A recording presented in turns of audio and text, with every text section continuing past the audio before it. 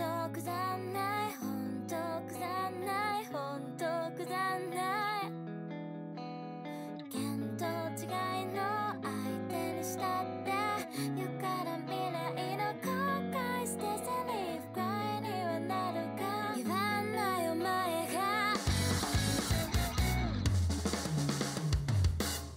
最低なんて言わないで大概が無駄すから最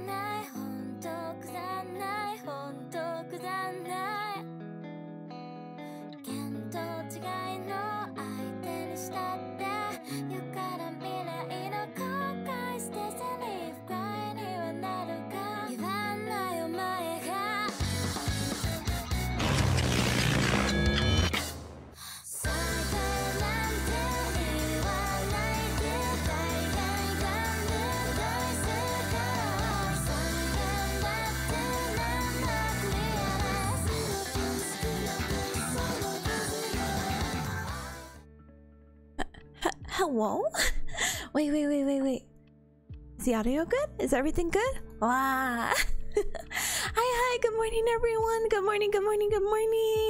There's actually a lot of faces here. I'm a little manga-esque, but I think that's just like a normal thing for a streamer, right? But good morning everyone. As you can tell from the title, yes, it is the last official week of Bearcat School for the summer, of course. Unfortunately, I didn't really get to have like a cool summer vacation, so hopefully these next 2 to 3 weeks after this next week coming up, I could finally rest and relax. Maybe I could finally stream 3 days a week. Oh. And you know, just kind of keep going. Unfortunately, I'm in Bearcat School until 2024 of the spring, so I won't be out of here until April, May-ish. So we're gonna have lots more study streams, do not worry. But Samir, thank you so very much for the follow. Welcome to the Cup Club. Welcome. And Weber, thank you so very much for the tier 1 sub for 4 whole hecky months. Hello everyone, Ham Smash. Oh, whoa, Ham Smash. Let me say my hellos to everyone. Just really quick for everyone who's here today. Again, we're going to be going over everything. So what I did basically was I made a Google Doc of all the other PowerPoints, and I tried to include like some of the fun slides, but this was just me kind of retyping it, rewriting it, and making sure I surely do understand it. And the best way for me to understand it, of course, or to officialize that sense of understanding, is to teach you cubs. So please bear with me, okay? We only have like what? How many? 26 slides. 26 slides. God, I wish. 26 pages. That's okay. We can do it. Starts talking, baby. Anyway, let's maybe not do that. But Atomic, hello, welcome. Blood, hi, welcome. Tiger, hi, welcome. Hi, Baz. Oya. Hi, SG. Stream hype. The hypiest of streams. Hi, SG. Welcome. Boss says Bearcat behind bars, Ruby, please. Wait, what bars? Wait, I was not aware of this. Unless you're referring to the society that we live in, and that I'm forced to be in school to make a really decent living, and that I've been doing this for so many years, but I won't give it a year, because then you'll find out how long I've been forever 17, and then you'll be like, oh shoot, Tiffany, you've been at this for a while, and I'll just be crying and be like, yeah, I know. If you mean those mental bars, then yeah.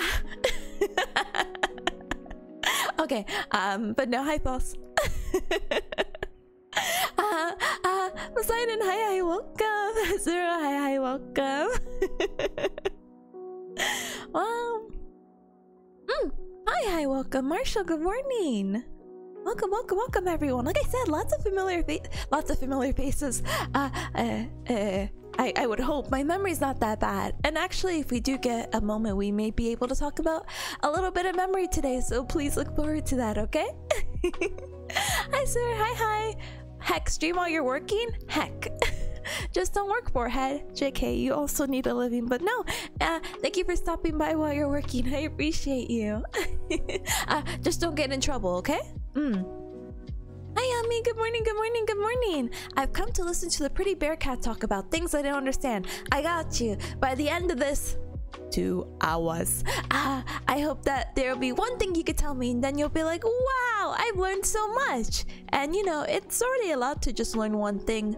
My Bearcat School, this particular semester in this particular class of neuroscience, there's just a lot to comprehend. So if you get one thing and you're not necessarily in the program, I'm pretty happy. Hi Sunny, hi. Sunny says, hello Tips, let's celebrate since it's your last official week of Bearcat School. I wish. Like I said, I had till 2024, but I know I made the title a certain way. But yes, last week, summer semester, let's go.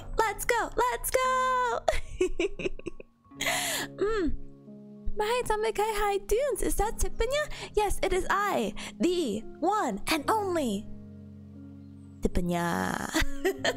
My hi, good morning to ya. Huh? Poseidon says my favorite streams the ones where I sit and nod my head pretending to understand everything. Same. I do that in class too. And I'm so sorry, boss. I will make sure to install the clip system. I don't know. I feel bad because I feel like I need to go clean up my clips before I install the clip system. So, But Blood says, what will happen after the official week? Summer?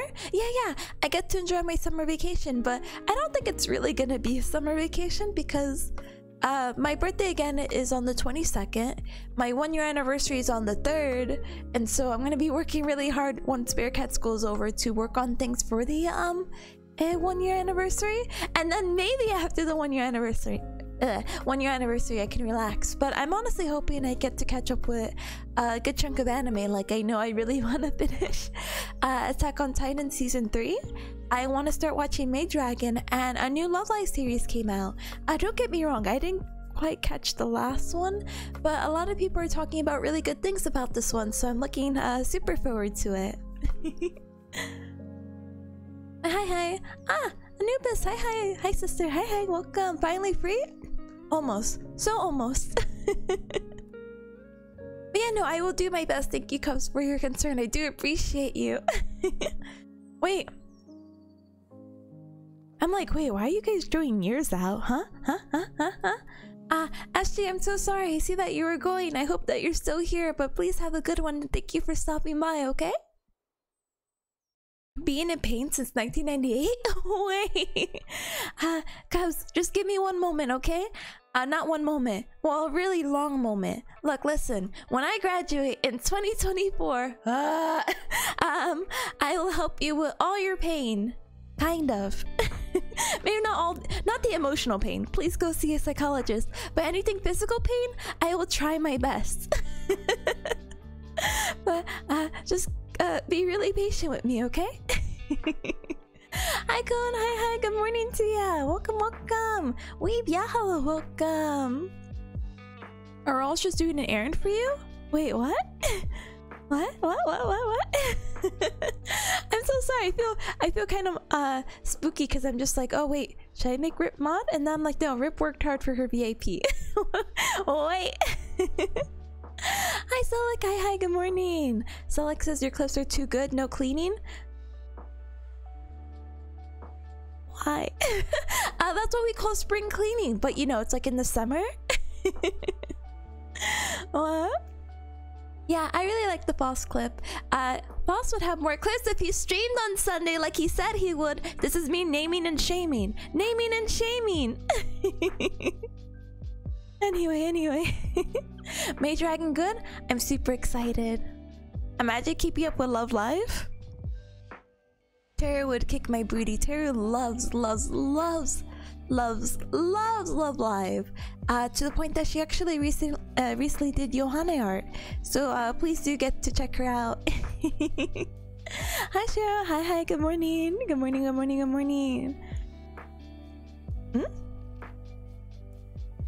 You guys are being silly. Anyway, let's get to it. We're already like almost 15 minutes into the stream, so let me breathe. I guess that's ideal. let me sip some water and life will be good.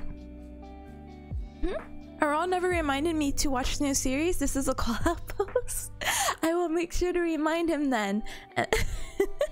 Just pretend he didn't tell you. And I'll be like, hey Aral, you should probably tell Cone that you guys should watch like the new Love Live series. Yeah? Oh heck!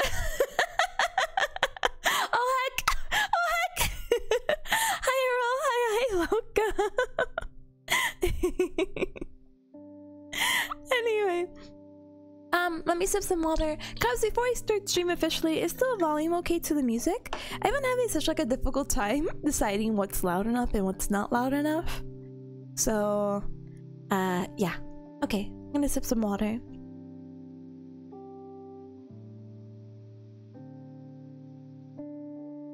Volume's good? Oh, thank God. Because I went to listen back to, what do you call it? the gorilla stream for the Funky Night Friday, and I'm like, why did I have it so loud? Anyway, I don't want to start studying, but I have to. Evergreen, hi, welcome. You made it just in time. All right, let's start the timer.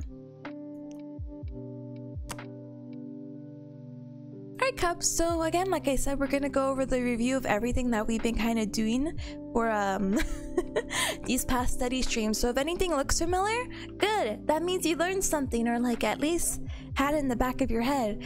Like we had mentioned before, memory is an idea of what do you call it, you memorize something by repetition, and if it's excuse me, emotionally affecting you in some way. Sorry, I actually don't recall the word for it. Emotionally intensive for you, and repetition is the best way to remember things. Eric, good morning. So yeah. Oh yeah, you were dummy loud that stream. I'm so sorry if that was any volume issues, just let me know, okay? Yeah, Evergreen, you're just in time for the study stream. Okay. I'm so out of breath right now. I don't know why. I sped around some Fruit Loop eating, so I'm just like, Anyway, so let's talk about pain.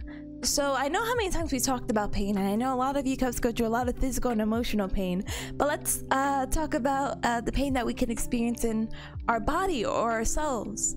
So we have somatic pain, visceral pain, and neuropathic pain. These are going to be your major categories, and we're going to just talk about their characteristics really quick.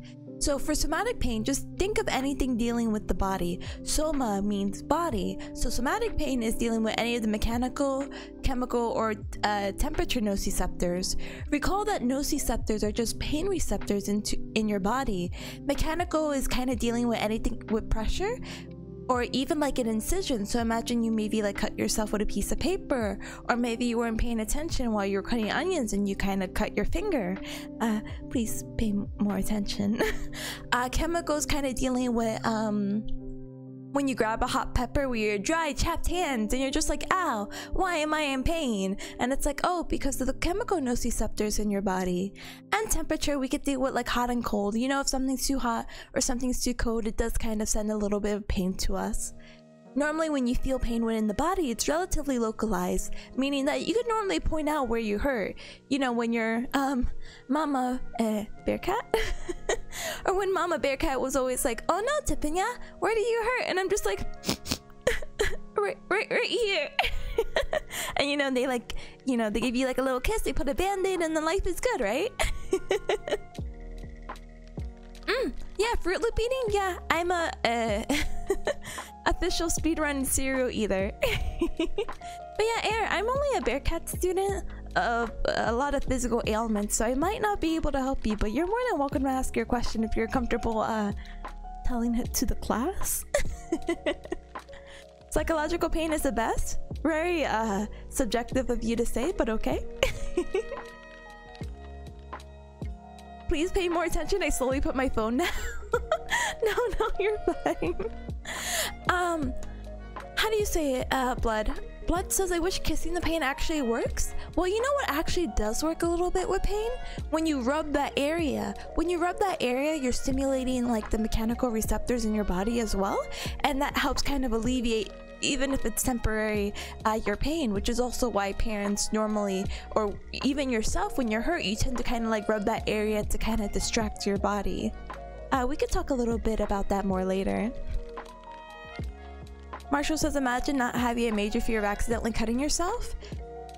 Well, there's a certain way you should hold a knife. I'm not really a master chef myself, but I normally cut with like my knuckles. I wish I can grab a picture, but we could talk about that during break. But yeah, Air, go ahead.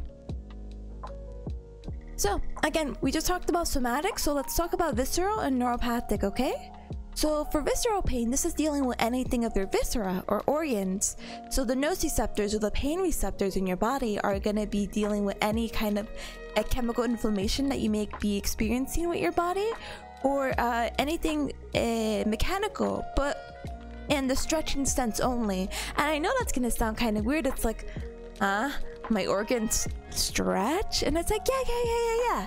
Like, again, think when you need to pee, your bladder will stretch because it's filled with liquid. Or you know when you eat too much and you're like, my stomach. And your stomach stretches. This is, you know, when you eat too much, you are technically a little bit in pain because you're just like, and you're feeling that because of that stretching mechanical nociceptor in your body.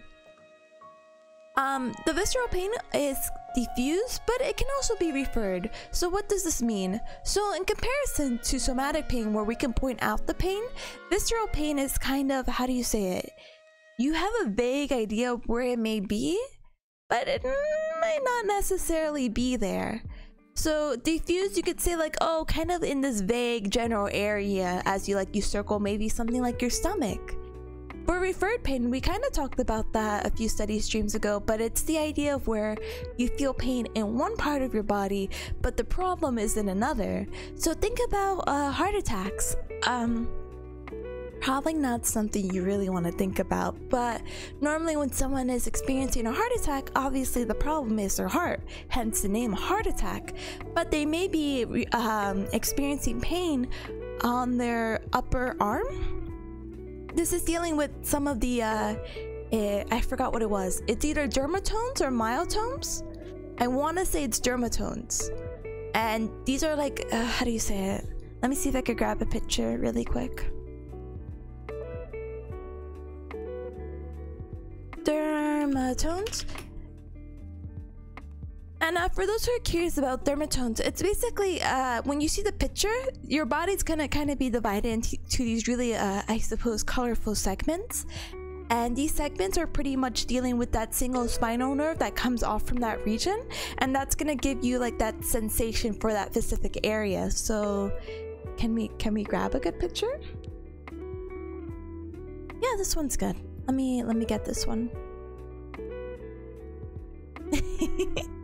Alright, so you see how your body's kind of divided?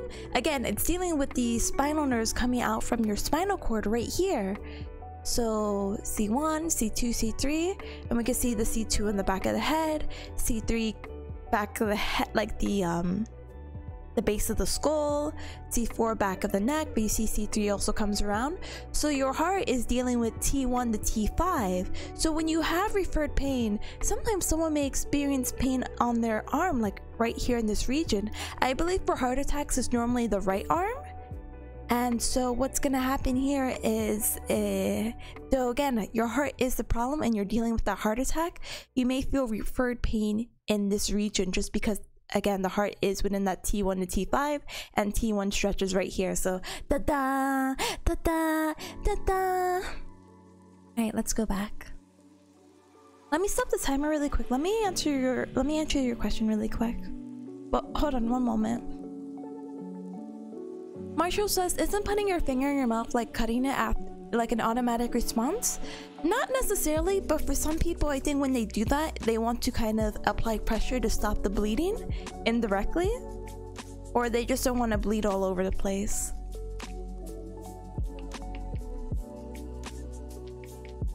I know how to cut things. It doesn't change the fact that the only thing I can focus on is not cutting myself and not cutting the food. Yeah, I honestly think doing the little cat paw method is your best course of action. It's very hard to cut your knuckles.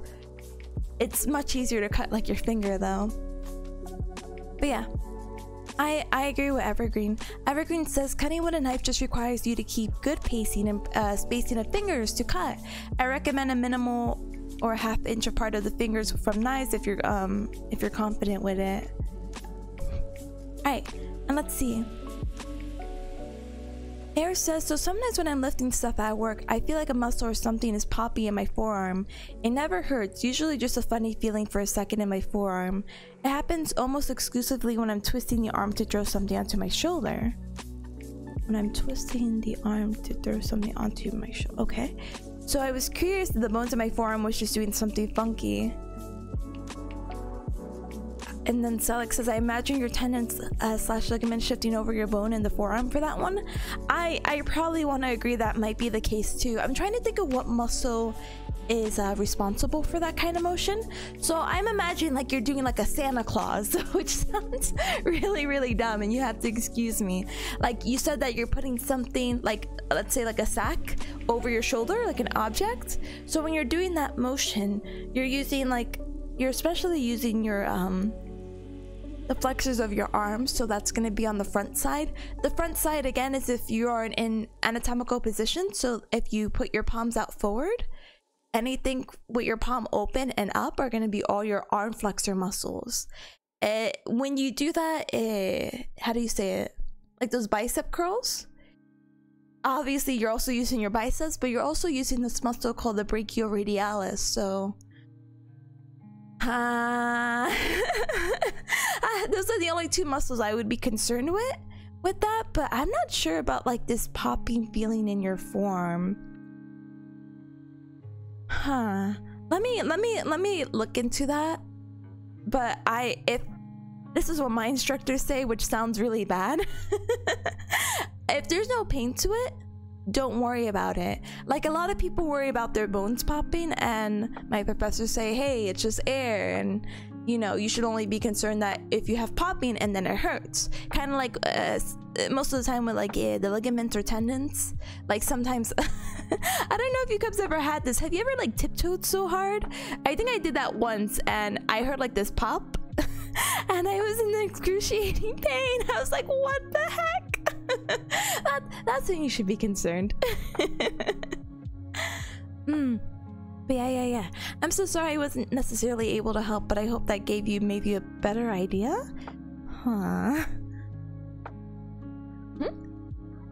Let me challenge this belief. Wait, Rip, what are you challenging? I wasn't really worried about it. It just happened a lot, and I thought, Tippa might be interested. No, and I appreciate it. I just wish, like, I'm still like within my first year, so I'm still like a baby. I could tell you muscles, and I could tell you maybe what muscles are involved in the action that you're performing and something you should be aware of, but I can't necessarily give like solid advice. Technically, I'm not even supposed to give solid advice because I'm not a professional, and even if I was a professional, because you're not under my direct care, I shouldn't necessarily be giving advice. I don't know, Pacone, thank you for stopping by. I appreciate. What do you call it? Please have a good day at work, and thank you for stopping by. Okay, bye. Why were you tiptoeing now? It's in my name. I don't know, it's not that I'm short, but sometimes I'm not able to reach things. For reference, I'm like 5'4", and sometimes I don't know, I have to tiptoe. I thought I was average Bearcat height, but apparently for some things I'm just not.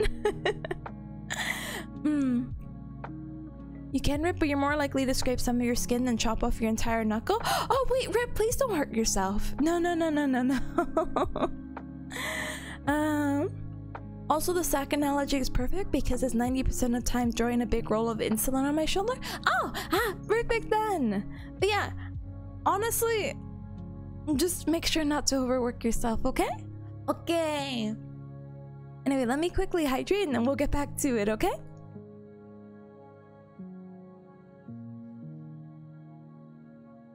Okay. Man, I already need water. I'm so mad.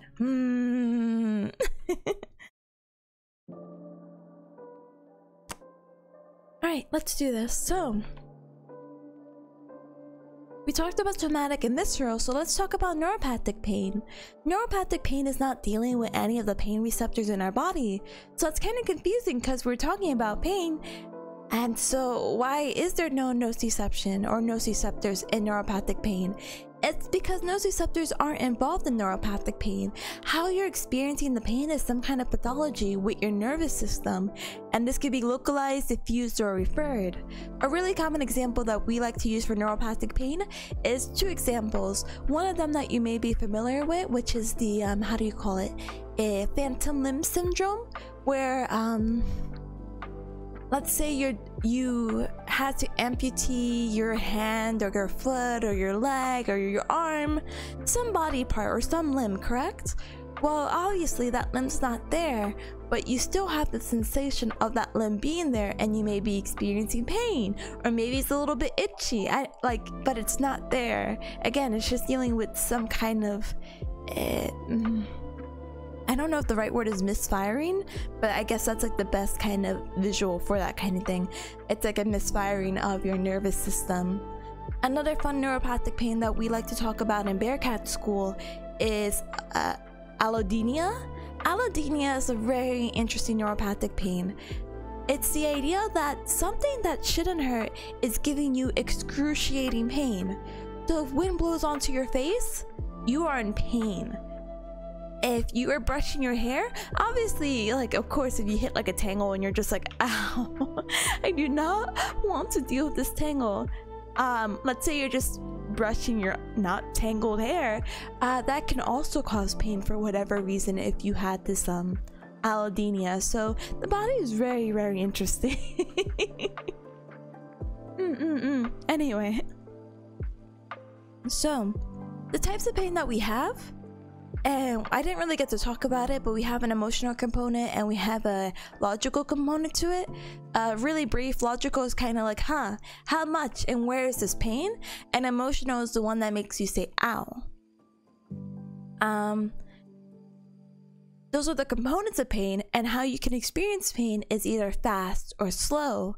So fast pain has multiple names. It could be fast pain, it could be a spinal thalamic pain, it could be neospinal thalamic pain, it could be neospinal thalamic fast pain. I really don't know why I didn't name it all these things, but that's okay. So when you're dealing with fast pain, it's how it sounds. It's gonna occur at the moment of injury, and it's gonna be super sharp and stabbing, highly localized. It's going to be the idea of like, yeah, it hurts right here. But you know, sometimes when you're in pain and the pain kind of subsides a little bit, you're kind of like, yeah, it kind of hurts around this general area. But dealing with fast pain, you could like pinpoint the exact area. It's going to produce an immediate general somatic efferent response. Somatic, again, dealing with body, efferent, dealing with motor. And so this is going to be that withdrawal reflex. So if something is hurting you, you immediately want to take your body away from it. And GFC is a specific neuron type that is dealing with skeletal muscles. So it's innervating your skeletal muscles to be like, hey, get away from here. So when dealing with fast pain, we're going to be dealing with what do you call it? A delta fibers, which are small myelinated fibers that are really important for fast pain. We talked about these like nerve fibers and their speeds. We talked about alpha, beta, and wait, no, we talked about A, B, and C fibers. And in that order, it's in respective order from fast to slow. But for the A fibers, you have different fibers. You have like A alpha, A beta, A gamma, and A delta. For fast pain, again, we're dealing with A delta. For slow pain, we're going to be dealing with C fibers. Those are the slowest nerve fibers that we have in our body. Why?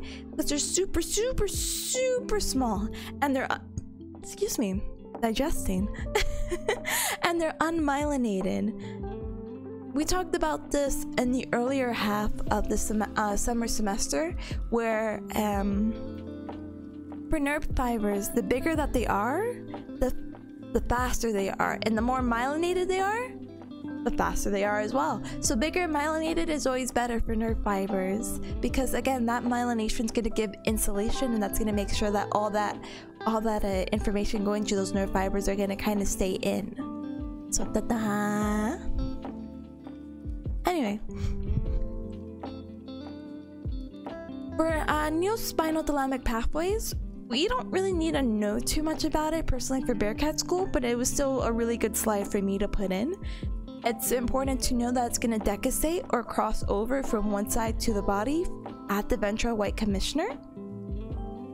And pretty much two things can also be decussated in this area as well. The trigeminal nucleus, which we'll talk about all about the trigeminal in just a little bit. It's one of our cranial nerves that has the 3 branches, and oh goodness, we're going to go into so much detail. And we also have a decussation at the superior colliculi. The superior colliculi is this a small part in the back of your brain that's going to be dealing with visual reflex.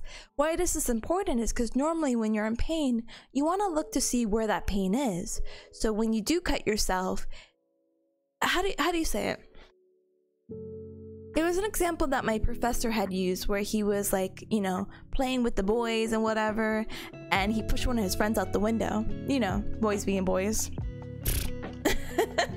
And obviously when you're pushed out the window from the second floor, probably in lots of pain, right? Well, his friend didn't experience like any pain. I guess it was kind of like the adrenaline and kind of laughing it off and whatever, but he had like this deep gash somewhere in his arm, and because he didn't use his superior colliculi to like look at it, he didn't really quite experience the pain until a passerby, wait, I don't think that's the word. Someone passed by, looked at him, and started screaming screaming like in shock, like, oh my gosh, this person looks awful. So as soon as the guy looked at his arm, he realized that he was in pain. That information went to that pain pathway, and he also started to experience pain himself. So the body's kind of funky. Hi, so hi, welcome. Ever been burned by unexpected hot water coming from the sink? It feels like your body moved first before you even felt the pain.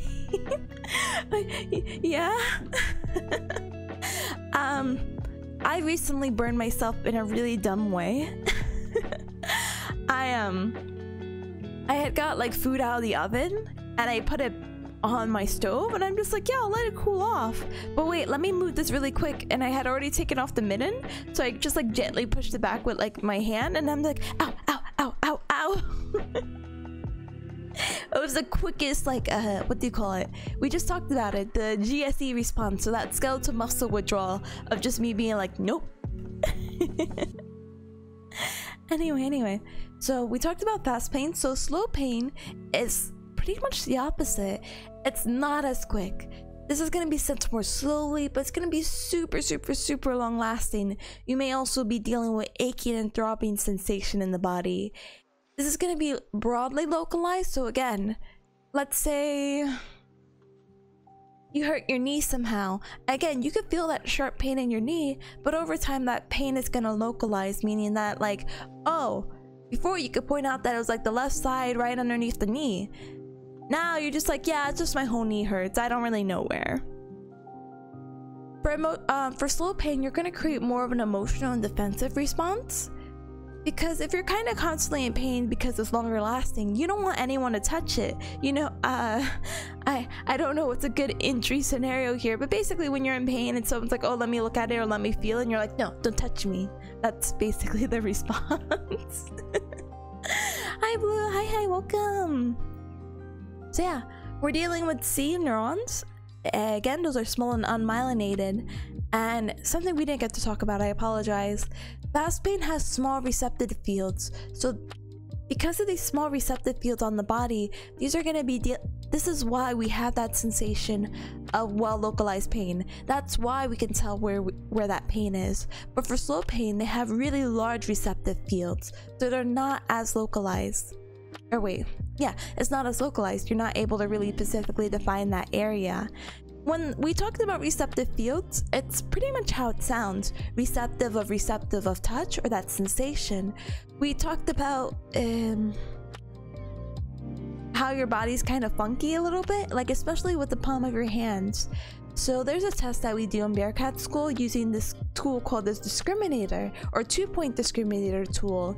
And it's the idea that you'll have the patient close their eyes and you're gonna poke them with like two, not needles, but they're very sharp points. They won't cause pain and they won't like create any like lesions to the skin. Don't worry about that. But you have them spaced out and you're like, hey, do you feel 1 or 2 points? And then you keep going and going and going, and you close in like that one side to the other. It pinches in slowly, and there's still 2 points, but there's 1 point in the patient. Oh my gosh, wait, I can't speak. There's wait, I got it. This is gonna be so dummy, so please forgive me. Okay. So. You have your patient, right? And their eyes are closed. So when you give them their hand, or when they give you... That's not a hand. When you're me, and you're just like, oh, holy heck, what the heck do I do? You have this really dummy tool. And the tool looks like this.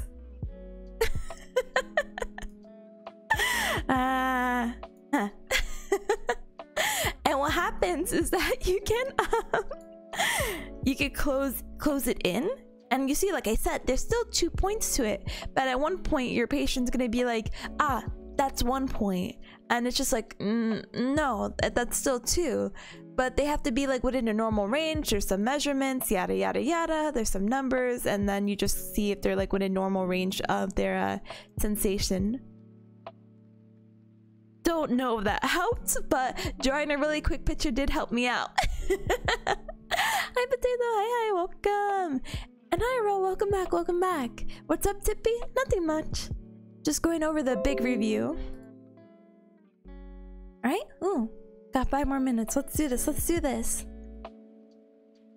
So yeah. So we talked about slow pain dealing with a more emotional defensive response. And why is this? So we talked about the fast pathway briefly, going to the like trigeminal nerve and dealing with this, how do you say it? The visual reflexes. Well, the pain pathway for this is going to shoot more into the limbic system. And what is the limbic system? The limbic system is a part of your brain dealing with emotions. So this is going to project into the reticular formation of the brainstem, the amygdala, which remember is responsible for those dark side emotions, the hypothalamus, and the cingulate gyrus. So we can see a picture right here. So again, from that track, we can go to these locations right here. It'll shoot up through the thalamus, because remember, our thalamus, which is a part of the brain, is going to be our relay station. It's going to shoot through the internal capsules and then go to the cingulate gyrus, which is going to process that slow pain.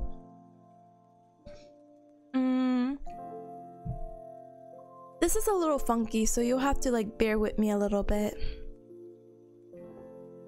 Thalamus is the gamer station? Honestly? Oh, whoops. So, disembodied brain from outer space wants you to know what each brain region is responsible for in terms of pain processing. So I have a small list right here, and maybe I could point it out on this brain, but I also have this brain. So let's kind of go with it. So your postcentral gyrus, we talked about the brain having the central gyrus, which is this line down here. So your brain is divided kind of in a front and back portion. The front portion of your brain is more dealing with anything motor, and anything in the back is dealing more with sensory. So movement, sensory. So when it is saying the postcentral gyrus, it's saying, sorry, let's use this brain here. It's saying the back of the brain, behind that central gyrus. Post meaning after. And so that's going to be dealing with the somatosensory cortex. So the body sense. Somatosensory cortex. It's going to be the reception for the sense of touch. So again, we could feel that pain. Post as in posterior? Yeah, post as in after, post as in posterior, post meaning in the back. Just know it's behind. Oh heck, I keep doing that. Anyway, we have the insula. So the insula is not necessarily visual here, but if you were to politely rip open this temporal lobe and open inside it, there's a specific lobe that's hidden away called the insula. And though that's normally something that we use to the main purpose of the insula normally is the sense of gustatory or taste. It's actually a little bit part of the pain pathway, just a little part. I think it's like 1/3 of it. And that's going to process and sensation to kind of influence that decision making of when you feel pain. Like, again, that fight or flight, or being like, I got to get out of here. This actually does hurt. Singular gyrus, again, dealing with the limbic system and dealing with emotions and processing that emotion and associating that memory to pain. So again, if you put your hand on the stove, you're like, ow, that was hot, I'll never do that again because that hurt and I was sad about it.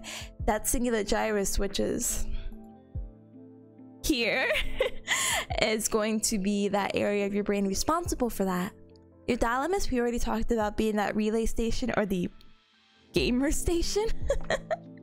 The amygdala, which I don't think we'll see in any of the brain pictures, is again a part of that limbic system, and that's going to be the emotional role. It's going to be one of the reasons again why you say ow, because this is dealing with how we respond to pain. The superior colliculi is kind of off, like it should be here, but this is still again not like the best picture. And that's going to be dealing with the visual reflex to see where your pain is, and the reticular formation, which is a section within the brainstem, is going to be dealing with any of the pain that you might be feeling in your lower extremities and how that's going to reach up to your brain. So we don't really have to do this quick recap because we pretty much talked about it already. But again, locations. No. Okay. Wait, let me finish this up because we're almost done. So we talked about already pretty much like the different types of nerve fibers. So the location again for fast pain is going to be dealing with that primary somatosensory cortex and some of the posterior insula. So again, that back of the brain, and then if we rip the temporal lobe open, part of the insula. And slow is going to be dealing more with the limbic system. So the singular gyrus, amygdala, hypothalamus and brainstem. The experience of pain for fast is going to be sharp and throbbing, while slow is going to be aching and throbbing. And the response to the sensation is that you're going to have an immediate GSE response with fast pain. Again, that withdrawal of like, ow, I do not want to be here, so I am taking my body physically away from this so it can no longer cause any more pain. While the slow is going to be more defensive, like, hey, don't touch me, because just don't touch people. Anyway, so yeah, let's kind of go on break, and then we could talk about visceral and referred pain. Just a little bit, just a little bit, okay? I actually need to get more water, so I might do a quick BRB screen, okay? I'm so sorry, but let me read what Zoe has to say really quick. Zoe says, I wish our body would give pain in a little less painful way, as in, hey, this is a little uncomfortable, maybe stop doing it. Instead, it's, here's some extreme over-the-top feedback about that cut you got. Try not to die, by the way. I think that's just basically how we've been raised, you know, since the beginning of time. You know, obviously if something hurts, you don't want to die. So your body's like, hey, please don't die. Even the paper cut's like, please don't die, tend to this right away. I wish it wasn't so extreme too, but you know, there's different degrees of pain. Like, you know, how do you say it? Pain that doesn't make you feel like you need to die. So yeah. Zero says, request, could you not rip my lobes open? No. And I deserve a break? You're absolutely right. I'll be right back. I really do need to grab some more water and inhale as much air as I can.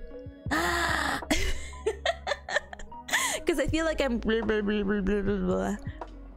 But I also feel kind of like nasally, so I don't know. Maybe I'm getting sick, cubs. Please help. Milk it out my system. Zero says the only pain that makes me feel like I need to die is missing a Tippy stream. Ruby, please wait. Zero, that's actually the sweetest thing you've said. Wait, you don't have to. Oh.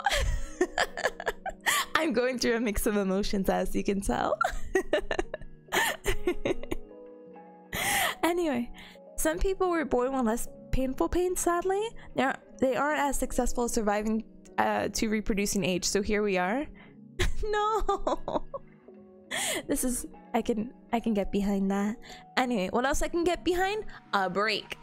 Hey, quick BRB, quick BRB. Gotta get water. Actually leaving my desk and leaving my room. Hold on.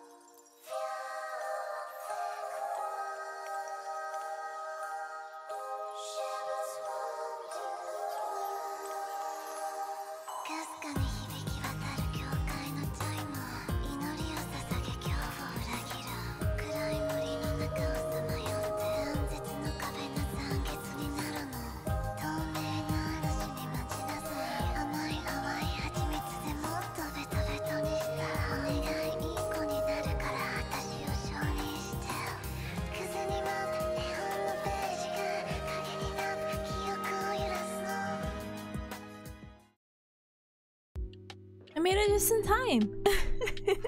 Hi. Oh no, Rip, you have to go. Please have a good one, okay? Thank you for stopping by. I appreciate you very, very much. But what the S tier music? Blue Gray, thank you so very much for the follow. Welcome to the Cup Club. Welcome, welcome. I was really worried about the 5-minute break. I was just like, will I have enough time to make tea? So, I'm gonna sip some really hot tea. Accidentally burned myself, but I guess purposely burned myself. And then let's continue on. But hi Blue, hi. Oh sorry, Green. Hi, sorry, because I know we have cornflower here. Heck. Anyway, hi Seiji, hi, welcome. Medical science stream. The thing that will continue to go over my head. Yes. And Earl, if you want, I feel so bad. I feel so bad. I can edit it if necessary, but I guess there is a reference of BTTV emotes that we have in the about panels, but still. If you have time, I appreciate you, but don't trouble yourself, especially because it's not as easy to do it through like chat. Hola. Okay, let's purposely drink some tea.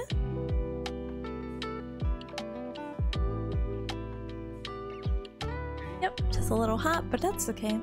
Like your hair? Thank you. My hair is styled by the beautiful, wonderful Teru Pancake, so please do give her your support. She's the one who made my hair so beautiful.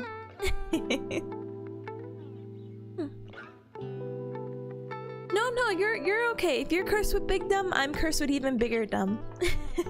Not a competition, but yeah. Supreme cult leader, yeah, but sheep cult leader because you know if you know. Anyway, let's start back up, okay? And thank you, Roll. I appreciate you.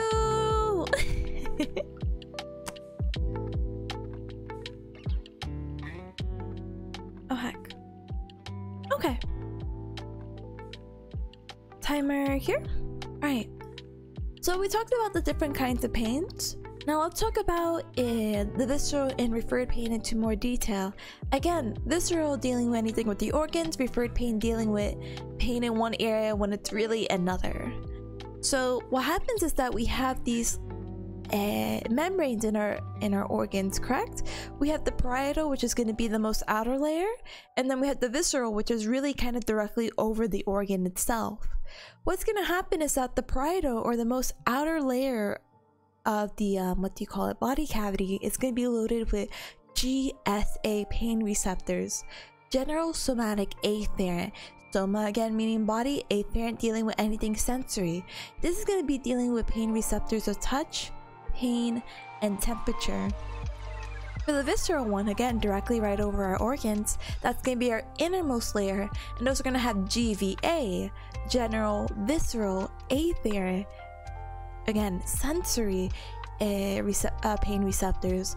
And the visceral body cavity is going to be dealing with, again, GVA, which is dealing with hunger, blood pressure, distension, which is kind of the bloating or swelling, similar to what we were talking about with the stomach, or any kind of visceral inflammation.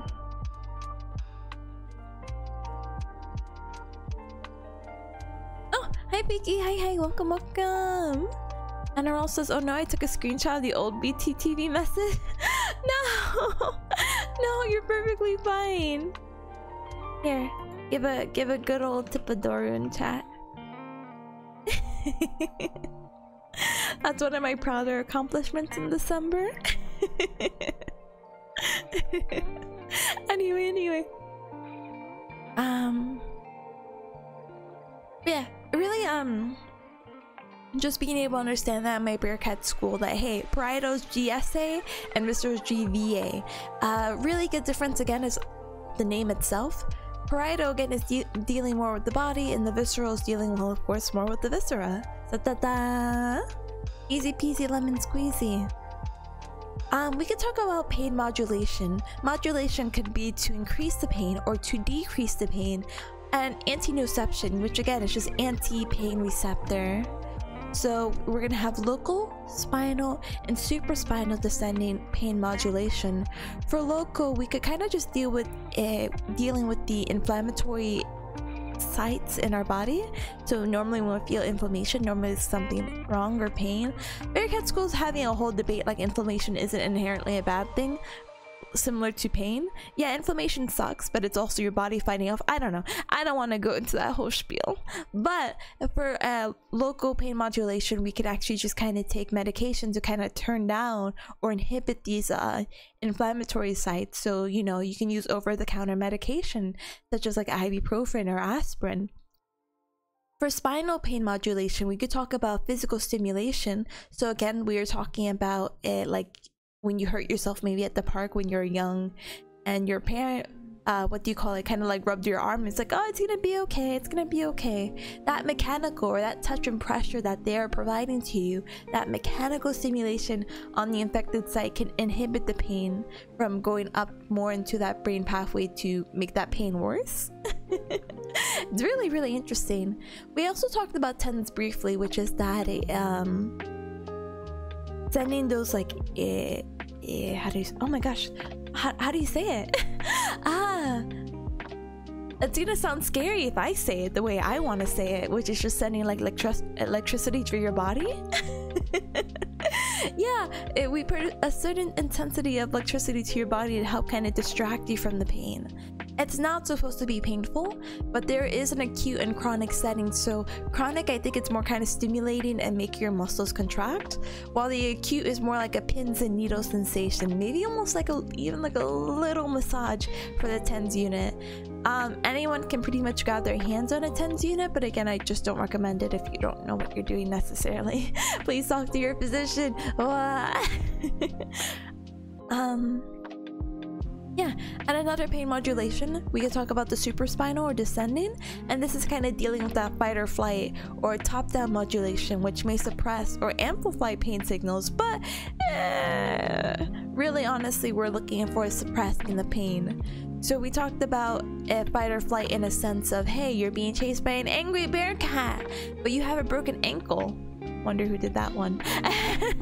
But you know, you obviously can't run if you have a broken ankle, but you also want to save your life, so you're gonna ignore the pain or suppress the pain signal that's coming from your broken ankle to make sure that you run. So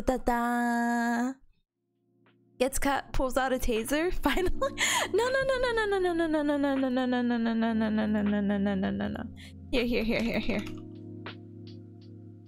Wait. Can we find TENS unit?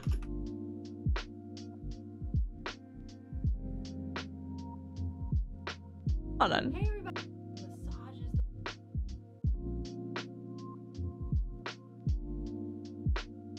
everybody, it's Dr. Joe. We don't actually have to see this. Yeah, it's just, yeah, that buzzing sensation. So she has like a tiny one right here. She puts the little electrode pads in an area that she feels like she's experiencing pain. It looks like she's doing IFC, which means that she's using all 4 pads, because I see one right here. She's going to turn up the intensity. You don't really see too much because she's more feeling the sensation, but you see how many cables she has? These are long booty cables. Hi, Dr. Joe. Hi, Dr. Joe. Look at her. She's living the life. Anyway, sorry, I need to study. Anyway, yeah. So that's like a TENS unit, or like a TENS unit you could get maybe at like over the counter or like CVS or like Walgreens or any kind of like pharmacy. Yeah, they might not work well if you place them if you don't place them in the right area. Like, you wouldn't place it directly over bone, you just place it in that kind of affected area. Yeah, TENS won't solve your problem. It's just an idea of dealing with pain modulation, of kind of decreasing that pain sensation. Again, the best way to put it is that it's gonna distract you from your pain, but it won't help. Bye, Kev. Hi, welcome. Yeah, you really can't hurt yourself, because even if it's painful, it's not really that painful. It might just be like, oh, that's a little too strong, and then you can just easily turn it down. You are the what do you call it? You are the person in control of this, so it doesn't have to hurt. So when somebody's entire body is hurting, they should just get struck by lightning? I think they'll die. more times than none, I think they'll die. So I don't recommend it. Yeah, really good for acute pain. Can also be good for chronic pain. It just kind of depends on the person. We could talk about this more 2 semesters in again. What about head-on? Should I apply that directly to the forehead? Potato says, you're a gamer in control of your brain. Exactly. Boss says, wait, Attack on Titan? Lightning when they get injured? I thought it was lightning because they turn into a titan. Okay. We're getting to my almost favorite part about the cranial nerves, but let's kind of finish it up with neuropathic pain. So again, neuropathic pain is dealing with not nociceptors, but dealing with some kind of strange pathology that you're having in your nervous system. This can kind of be summed up, defined, hello words, as a dorsal horn reorganization after injury, which can promote pain signals and create like this extra sensitization of the injured or severed nociceptor fibers. So again, there could be no current injury, but you may experience horrible pain at a certain location without anything actually being wrong with it. We could also talk about neuromas, which are kind of like pinched nerves, which bring pains and burning sensations, tingling, numbness to a certain area because of these severed nerves. And one neuropathic pain that they wanted us to focus on specifically is thalamic syndrome, or central post-stroke pain. Oh, look at me on my table. This is going to be dealing with damage to the thalamus, which again, thalamus are relay station. So damage to thalamus causes pain fibers between thalamus and cortex to fire improperly, and these cannot be regulated with opiates. Opiates again, or what do you call it, would activate descending pain modulation neurons. So opiates are like the natural, opioids it's the slight issue we had with the opioid addiction I don't know how many years ago, and technically even now, I guess. You know, people don't want to feel pain, and for this kind of specific syndrome, your normal pain relief chemical cannot work for this because your relay station is firing improperly to the cortex, so you're just kind of always in pain. Kind of sucks is basically what I'm trying to say. Just don't damage your brain in any shape, way, or form. It's a summary of what I can tell you for this Bearcat School class, okay? Anyway, cranial nerves! Huh? Earl says, so what you're saying is that if I bend to my wrist hand and get struck by lightning at the same time, there's a small chance that I become a titan? I wouldn't recommend it. Would not recommend trying to experiment that. Anyway, so unfortunately, when you look at a real brain, the cranial nerves aren't so beautiful and aren't so colorful, but they're super amazing what they do. So we're gonna kind of talk about it in extensive detail, okay? So please bear with me, okay? So we have 12 cranial nerves, all kind of coming from all these wacky places. Olfactory and optic nerve are going to be coming from your cerebrum. Everything else is going to be kind of coming off from the pons or the medulla oblongata, or some kind of junction, like kind of the in-between, like the abducens you see here. You know I love me some bear puns. Aha! Sorry. Anyway, so let's talk about them, okay? We're gonna go... The good thing about the cranial nerves is that they're named in the order that they appear. So we're gonna kind of go in order from what you see from here all the way down here. So sorry, I keep scrolling away from this. So a fun way to memorize all the cranial nerves is kind of to use mnemonics. I think that's the best course of action. A popular mnemonic that's safe for work that we like to use in Bearcat School is oh, to touch and feel. Wait, sorry. Oh, to touch and feel very green veggies. Wait, I did not do that right order-wise, but that's a mnemonic. To determine if these cranial nerves are motor, sensory, or both, we like to say this mnemonic. Some say money matters, but my brother says big brains matter most. And so I have them kind of color coded. So green for sensory, M for motor, B for both. Did I just tell you to touch grass? No. No, I did not. Anyway, so yeah, let's go off with the first cranial nerve, shall we? So the first cranial nerve is the olfactory nerve. So the olfactory nerve is responsible for your sense of smell. So in current world events right now, you see that a lot of people may have lost their sense of smell. Very unfortunate, but this means that there's some kind of dysfunction into this olfactory nerve. This nerve again is going to come from the cerebrum, so again right up here. And it's going to be exiting off the skull into the cribriform plate. Or sorry, the nerve, wow, hold on. The foramen, or the hole or the opening of the skull that they use to kind of like escape from or exit from, is going to be the cribriform plate. So some clinical scenarios dealing with the olfactory nerve is that, hey, if you lose your sense of smell, the technical term is going to be as anosmia, which means loss of smell. One way we can one way we can test this is we have our patient close their eyes, right? And they use their smell. They use their nose, right? And so you ask them, hey, can you like cover one side of your nose? Okay, well, I'm going to put this nice smelling orange near you, but I won't tell you what it is. Just gonna use that as an example. I'm like, hello, ma'am and or sir, can you smell this? And they'll be like, no. And I'll be like, okay, you have something wrong with you. Okay, can you cover the other side of your nostril for me? Heck. Can you cover the other side? And they're like, yeah, I can do that for you. And I'm like, oh, but can you smell here? And they'll be like, no. And I'll be like, okay, your olfactory nerve is like shot. But yeah, that's a way to that's one way to definitely test the sensation of smell in someone. I lost smell sometime due to COVID. Yeah. So that means that your olfactory nerve got affected. So I'm sorry. You want to try smelling salts?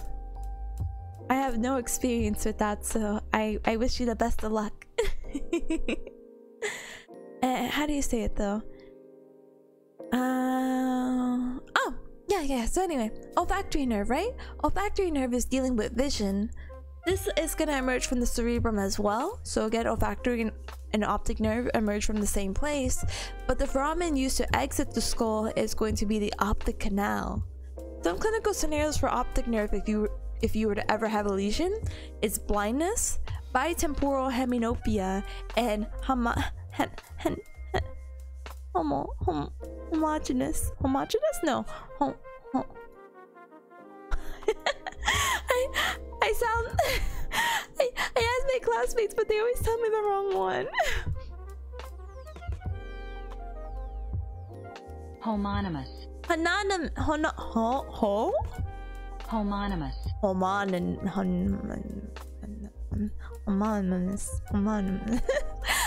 Hemianopia. So let's kind of break it down.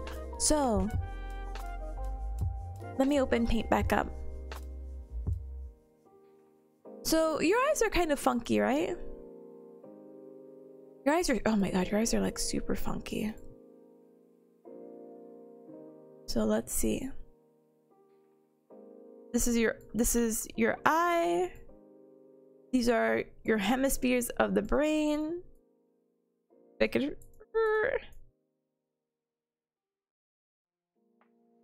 hold on. So you got this, you got this, you got this, and then you have this. This is not an accurate drawing of your eye by whatever means.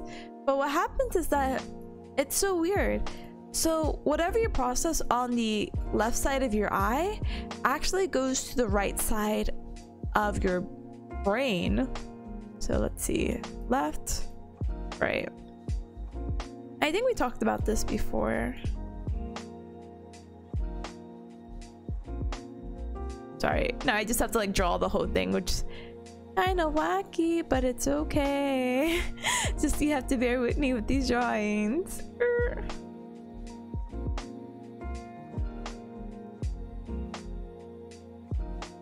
Anyway, so yeah, anything that you see on your left side of your brain is gonna go on the right hemisphere, and anything from the left side is gonna left side, right hemisphere, right side, left hemisphere. Yeah. So what's gonna happen is that if you were to have blindness, you would have blindness because we're cutting into your optic nerve right here. So what happens is the reason why you have blindness is because you severed connection of both the left and right from the hemisphere, and that's why blind. How do you draw a blind person? Wait, is that insensitive? Anyway, here, there you go. It's not insensitive if you draw the person with like the walking stick, right? So that's why someone would have blindness. It's because you cut both the left and right connections, and you severed one of the both optic nerves from this eye, so they don't have connection. That's why they can't see. Cancel tip. Why? Hi Lem Jams. Hi. Hello. If you were to cut right here, you would be cutting at the optic chiasm. When you cut at the optic chiasm, this is what's gonna happen. So you see how the left side can no longer go to the right side, so you lose this here, you lose the left side, and then you see how the right can no longer go to the left hemisphere. That means that you lose the right side. So how someone is going to see is like this. So put their eyes right here, put their eyes right here, and let's kind of mirror this. So let's see, if they're not able to see from their left side, they're not able to see here. If they're not able to see from their right side, they're not able to see from here. These are like completely like shot as well, and so they only have, what I guess the best way we can put it is tunnel vision. I'm just gonna type that one out because why do I have to be a memer with Comic Sans all the time? Hold on. Tunnel vision. Now. If you were to have a lesion, yeah, Lemjans, so think about, are you familiar with like the horse in New York? Or like horses in general, where they have like the blinders so they only see right in front of them?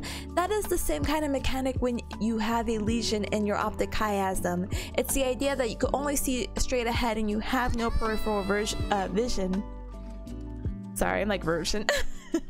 But thank you so very much for the follow. Welcome to the Cup Club. Welcome. I promise I do more than studying, but hey, you kids and your memes.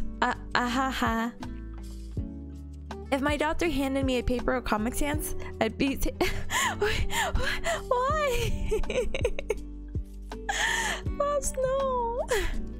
Anyway, so if you were to have a lesion here, so if this is your optic nerve, this is your optic chiasm, if you have a lesion here and your optic tract, what's going to happen is that you cut vision from both right sides. Because remember, what you're processing through your eyes on the right side, anything right is going to go to the contralateral or opposite side. So all the right 5 nerves are going to go into the left hemisphere. But if you cut connection to the left hemisphere, this is how your patient is going to present. So we cut the right side, so they no longer have vision on the same side. Sorry. And that's gonna be the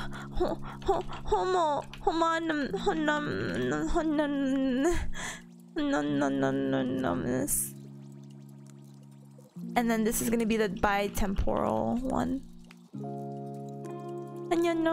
Oh, well, that's readable. Anyway, that is all the funky things you have to know about the optic nerve. So quick review again: if you were to cut into the optic nerve, you would have blindness in this eye completely. If you were to cut at the chiasm, you would cut one of the left and one of the right, and so you would end up with tunnel vision, so you would only be able to see in front of you. Oh no. And then we have which is basically same side. Actually, here's a better way to remember it. So you know when someone is having a Ryan? Ahaha. Sorry, I have to stop saying ahaha. Ryan, hi, welcome. What's going on here? We're studying. This is what they call Bearcat School. You're lying. You wouldn't. No, I'm just kidding. I feel bad. Wait, is that discrimination? Sorry. I'm sorry.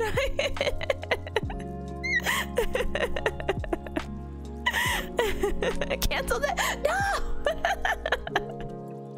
No.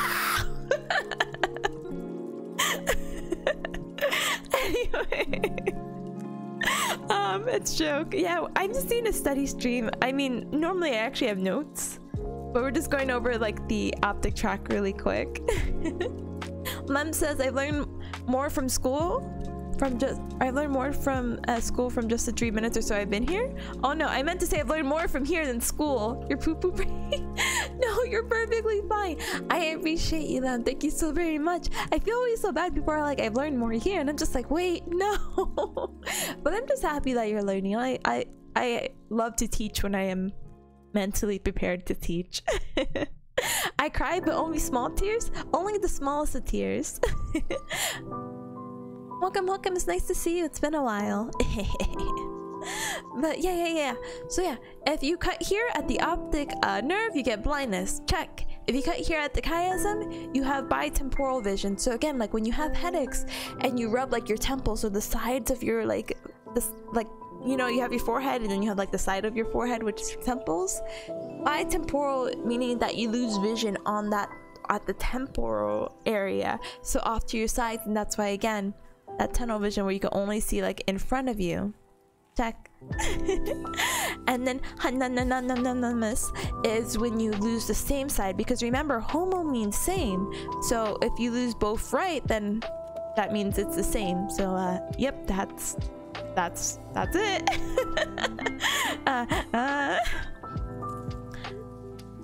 It's entertaining and not boring. Thank you, I appreciate you. Break time. Okay, I get it.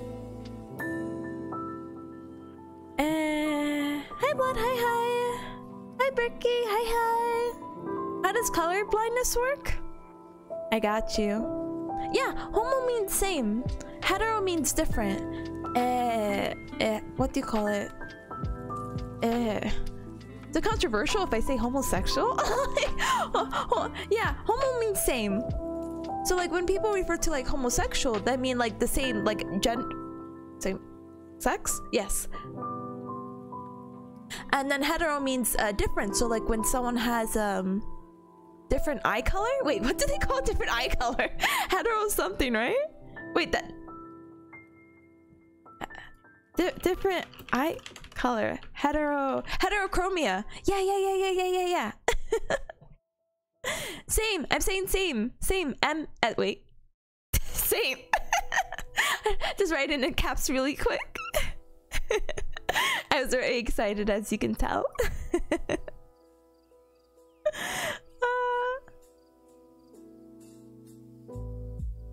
I thought everyone only sees in front of them. No, but you have peripheral vision. Okay. Here, and we're gonna do this. Perception eye test. Vision. There's no or vision in one eye. Vision. Limiting depth. I cannot find this. Heck. Used to have below? Oh. No, you're fine, boss. No problem. Lem, same to you as well. I'm like, hypo meaning below? Hypochondriac. Heck. But wait. Blood Knight says, how does color blindness work? I got you. So how color blindness works, and we can like literally like zoom through this really quick. I'm not gonna get through this, as you can tell. But don't look. Just yeah. So what happens is that you have photoreceptors in your eyes. So you have rods and cones. What's gonna happen is that rods are what do you call it? Very numerous. They're sensitive to light. They're most active at low light. So like if you're taking out the trash, but you see a raccoon, but you're not sure if that's a raccoon, a rabbit, or a hecking baby, you're still able to distinguish it, but it's just really gray and fuzzy. It's just shades of gray. But cones, on the other hand, and this is where we're going to talk about the color blindness, they're less numerous and they deal with the, what do you call it? Your perception of color. So you have a red cone, a green cone, and a blue cone. So people who experience color blindness are born without one of these cones, and that's why they're able to see some colors, but they're not really able to see some others, because the red, green, and blue is just like those mixtures and all that other stuff. But yeah, I hope that like really brief thing helped out. Maybe we'll just go back to the brain. But no. Hi Anime, hi, welcome. You read mitochondria? Well, hi, welcome. Whoa, we're studying biology again today? Yeah. We're doing a little bit of, we do a little bit of neuroscience in here. Just buy more cones? Excuse me? I have a very frugal lifestyle. You can't just buy more cones. The only cone I know is cone hand. Wait, what about the whole cone family? You just can't forget them, Earl. You just can't forget them. I love these study streams just to crack jokes about random stuff. And I appreciate it. Lem says, what causes you to lose some vision when you have a really bad migraine? Not actually entirely sure. I'm so sorry. Blood says, so cones is visualizing and cones is colorizing? Yeah, that's actually a really good way to put it. Both of them are both photoreceptors, so they're both going to be dealing with visual, but more specifically, rods are going to be more for night vision, I guess, when you're dealing with low light situations, and your cones are going to be really active when you have lots of light, so you can easily identify the colors and such. The only cones I buy are icing cones. No, the 5 minutes went up so fast. Yeah, like gaming in a dark room. So obviously when you're in the dark and the low light, you know you probably have all this colorful anime figures on your desk and such, but you're not really able to distinguish the color. You might be out of just sheer memory of like, yeah, I know my waifu skirt is red. But when you're in low light, you might not be able to identify that color so easily. But you could tell that the figure is there, you know? Yeah. So I hope that helped. Boyardee? What?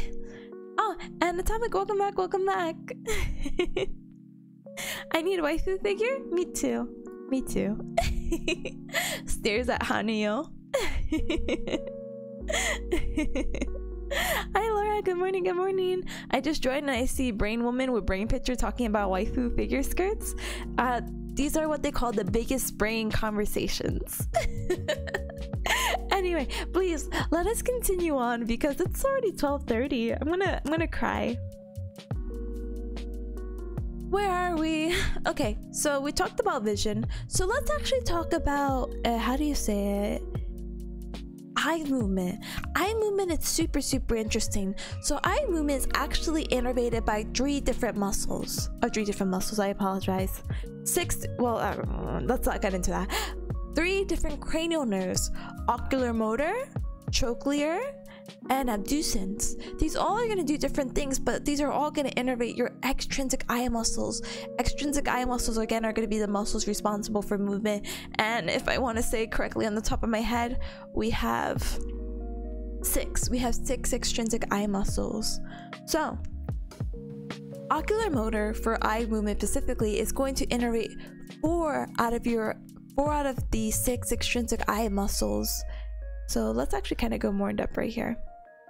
Yeah, so the function is that it's going to be 4 out of 6 eye muscles, and the levator palpebrae superioris, excuse me, and that muscle that I just said, the levator one, is going to be dealing with keeping your eyelids taut.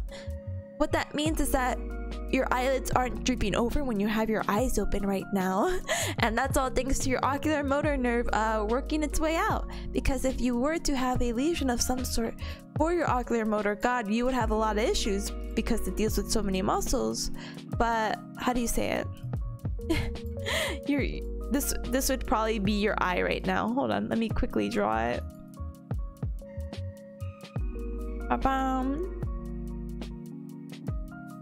Yeah, so this would be you right now.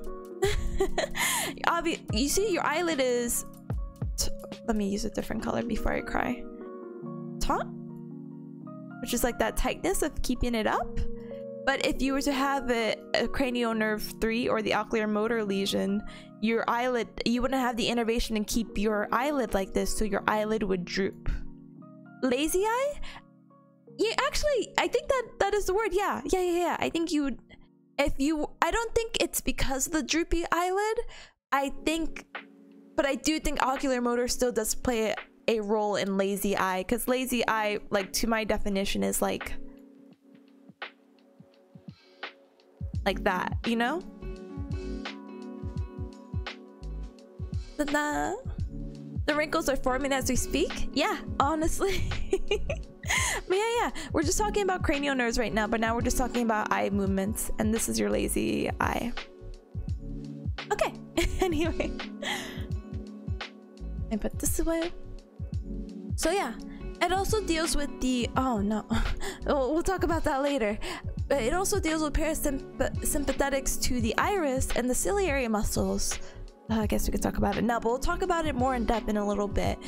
So parasympathetic, we talked about sympathetic and parasympathetic, correct? Sympathetic is dealing with your fight or flight, and your parasympathetic is your rest and digest. Think of para, even though I know it's not supposed to be like this, think of para like a parachute. Hey, you're skydiving. Oh my gosh, I'm gonna go on a tangent, I'm so sorry.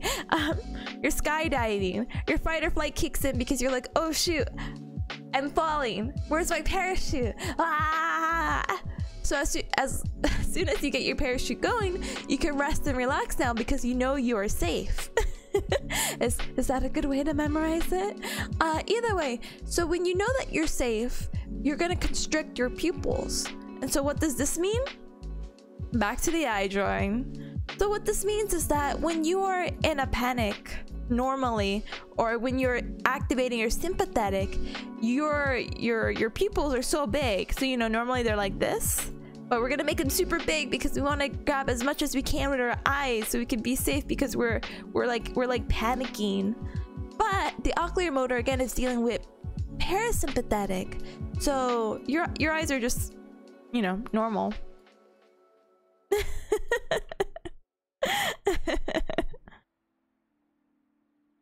So yeah, that's what that means. And the lens accommodation, we're talking about kind of like nearsighted and farsighted stuff, which again we'll talk about in a little bit. So the part of the brain that they emerge from, the ocular motor, it's going to be off the brainstem. So brainstem right here, whoop, and it's going to be exiting the superior orbital fissure, or SOF. Some clinical scenarios of why the ocular motor nerve is important is because we're going to be dealing with light reflex. So similar to what we were just talking about, the sympathetic and parasympathetic, about the eyes dilating, being super big and constricting like those little tiny dots, is that when you have light shining in your eye should constrict. Have you ever seen a cat? God, I hope you've seen a cat in your life. But maybe I'm biased because I own a beautiful baby girl named Peas, and when she's super dummy and she wants to play, her eyes are humongous. They're just like, oh, wait, that's not, well, they're humongous. She's just ready to play and she's trying to absorb as much as she can. But when she's out chilling at the sun, like laying right by the window, her eyes are super tiny. Like, you know, like the little cat eye slits that people are familiar with when they think of cats. And that is again the pupil constriction, because of that light that she's been kind of absorbing by just laying around by the window. What's a cat? All right, I got you.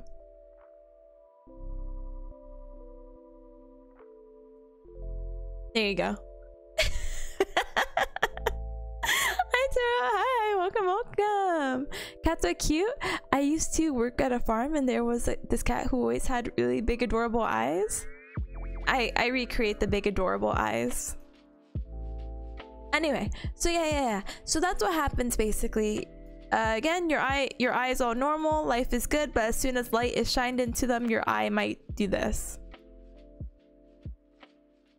Ta-da! That's a scary cat. It's okay. Let me delete all this. I feel so bad anyone coming in. It's like, I thought this was a study stream, and I'm like, no, I'm actually just shit posting right now. Sorry. Anyway. So yeah. Ocular motor is also responsible for near triad, so it's dealing with adjustments to viewing near objects. I have an image that's going to better explain this, so just give me one moment. Accommodation is also something that we'll talk about with the near triad. So if you were to have a lesion for the ocular motor, what's going to happen is, how do you say it? Not only are we going to have those droopy eyelids, so yeah, severe ptosis? Ptosis? Let's see. I can probably show you Cubs a really good image. Actually, that one's a little scary. You know what? What if I just don't show you? Yeah, you know what? Actually, wait, no, this one's not as bad.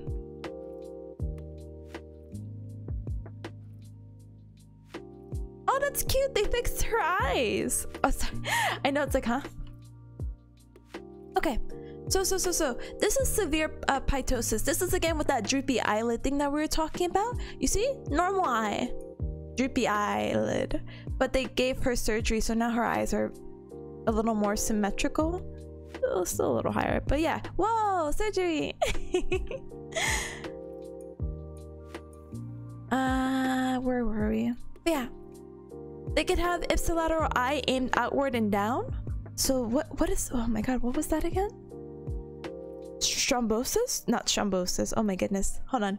How do you say this? Wait, pronunciation. Strabismus, not stromboli, not stromboli. And that's going to be when we said that the eye is aimed out and down. So I don't think this is a good image because that's not down and out, but it's out. It's out. That's what's gonna happen when we have our cranial nerve 3 lesion. We could have the diplopia, which is gonna be double vision. We can have defects in moving the same side of the eye depending on where that lesion is. If the lesion's on the left side, then that means that the left eye is going to have trouble going down, in, and up. You may lose your pupillary light reflex, which is going to be again that shining of the eye. Your eye may not constrict. And you may lose the constrictor and pupil when you're trying to look at a near object. You might not be able to see that one. Stromboli sounds like a kind of pasta. I thought it was like, what do you call it? The Italian dessert. Oh wait, that's a cannoli. Never mind. I'm uncultured. Anyway, why do paramedics shine a light on people's eyes when they're unconscious? Is it for their pupils to constrict? Yeah. That's all I know from it. But yeah, that's normally why you'd shine the light, to see if they're yeah, I don't know. Anyway, I had strombolis for lunch. Wait, strombolis sounds like a disease now. Hold on. Sorry. Anyway. Yeah. So as you see, ocular motor is like the big boss when it comes to extrinsic eye movement and eye muscles. A lot of things can happen when things go wrong, so just don't let it go wrong, forehead. Easy. So yes, we talked about cranial nerve 3. Let's talk about cranial nerve 4, the trochlear nerve. The trochlear nerve is also going to be responsible for the movement of your eye, but more specifically innervating this muscle called the superior oblique. The superior oblique is going to be responsible for turning your eye down and in. So you know when people are trying to be super quirky and they're like, look at what my eyes can do, and they start looking cross-eyed at you? This is because they have really good control of their eye muscle, but it's because also that their trochlear nerve is in functioning. I personally can't do that. I cannot make myself cross-eyed, but I can use my tongue to touch my nose, and that's what matters. Haha. I don't know who it matters to, but it matters to me, I guess. Anyway, so they're also going to come from the big brain, and they're going to exit the same place as the superior orbital fissure. And pretty much if you were to have a lesion here in the trochlear nerve, you wouldn't have good control of your superior oblique. So again, if the superior oblique is going to turn your eyes down and in to make that like cross-eyed look, your eye now is going to go up and out. I don't know why I wrote in. Huh. Hold on. Because it would do the opposite. Huh, that's so weird. Anyway, that's why we go over our notes. Anyway, and so because of this, you're going to start having diplopia, which again, it's going to be that double vision. So let's skip 5 right now, and let's go to 6, because that's going to be our last muscle when we're talking about these eye movements. So the function is going to be for innervating the lateral rectus, which is another eye muscle that we have. That's going to abduct the eye. Abduct the eye, what do you call it?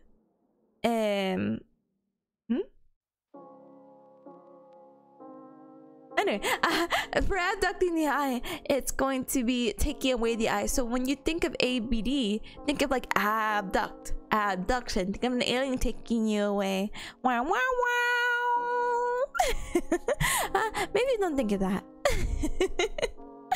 And that's what the lateral rectus is going to do. It's going to take you away from the midline. Yeah. So I don't know. I said that 3 times. My brain's like, what? It's going to take you away from that midline to go to the side. And that's what your abducens is responsible for. It's going to be emerging from the pontine medulla junction. So kind of in between the pons and the medulla oblongata.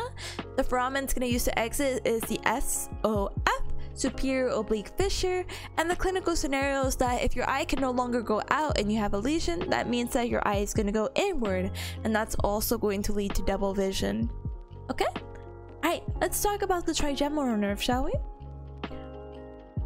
What if your parents used to say if you keep your eyes like that, they'll stay stuck? I think because they didn't want you to be fun and quirky, Berkey. Your eyes shouldn't get stuck, but again, I'm not well versed in that topic because I don't really have first-hand experience. Anyway, so let's talk about cranial nerve 5, okay? These muscles are directly attached to the brain, or are these nerves? Oh, these are the cranial nerves that are going to innervate these particular muscles. They're going to branch out. So how we're breaking down the cranial nerves, other than name and function, is to show where they exit off from the skull and where they emerge from in the brain. So where they emerge, they're going to be super long, and then they're going to go out a hole on the skull, and then they're going to innervate these certain things. Like, this is spoilers already, but we could talk about the accessory nerve. The accessory nerve actually innervates 2 muscles, and that's going to be your sternocleidoid mastoid, which these are better to get photos of because I'm just saying names and people are like, huh? Because trust me, even I'm just like, huh?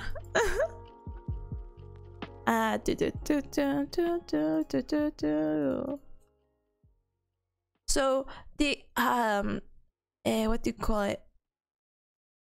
But I don't remember where the accessory nerve comes out from. But the accessory nerve emerges from the medulla oblongata, exits a hole or a foramen from your skull, and it's going to innervate this muscle called the sternocleidoid mastoid. Why is it called this? Kind of cute. It's attached to the sternum, so the sternal. It's attaching to the clavicle, so cleidoid, and it's going to attach to your mastoid process. This is the bone right behind your ear. You can actually feel it a little bit. So sternocleidoid mastoid, and it's going to function in, what do you call it, rotating your head. You can actually feel it a little bit if you turn your head. Like if you you know when people go check their pulse and they put like their like 2 fingers on your neck? Well, pretend to do that with me, and then also rotate your head, and you might feel a little bit of a contraction, and you're most likely going to be feeling for the sternocleidoid mastoid, what do you call it, muscle. the accessory nerve also innervates this other muscle called your trapezius. And your trapezius is a huge booty muscle. It does a lot of things, but I think it's most popular for or people know it most from being the muscle that helps you shrug your shoulders. So if you're like, huh, I don't know, that's your accessory nerve at work, innervating your trapezius muscle to help you raise your shoulders. Ta-da! Don't make me look weird at work. No, it's always good to check your pulse. Is that the muscle that gets stiff when your neck is sore? Well, there's a lot of muscles in your neck for God knows whatever reason. I want to say yes, but it really can just vary from person to person. So I apologize. Yeah, let's get back into it. So yeah, I hope that helped out a little bit, Wolfie, to give you a better understanding. Like the accessory nerve specifically, that directly does go into a muscle. I mean, the other ones also go to a muscle, but I think those two muscles are more like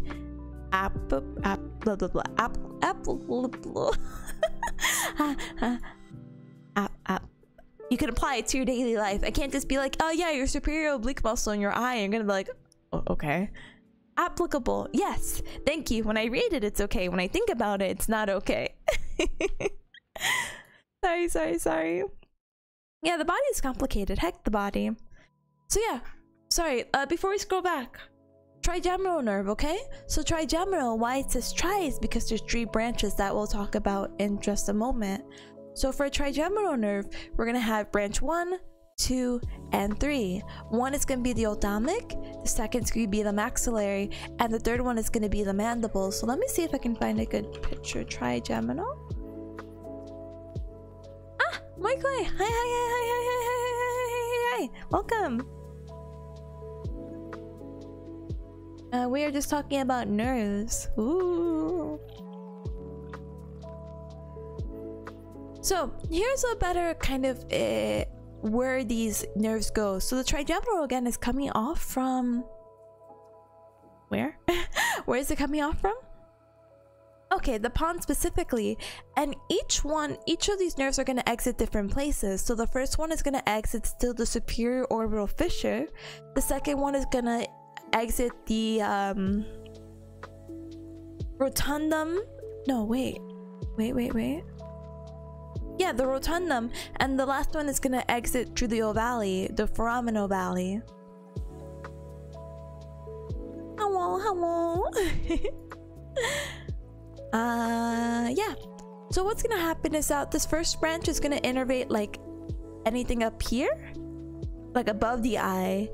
The maxillary is gonna innervate anything underneath the eye to above the mouth, and then the mandible is going to be responsible for your mandible. It's going to be responsible for anything below the mouth right here.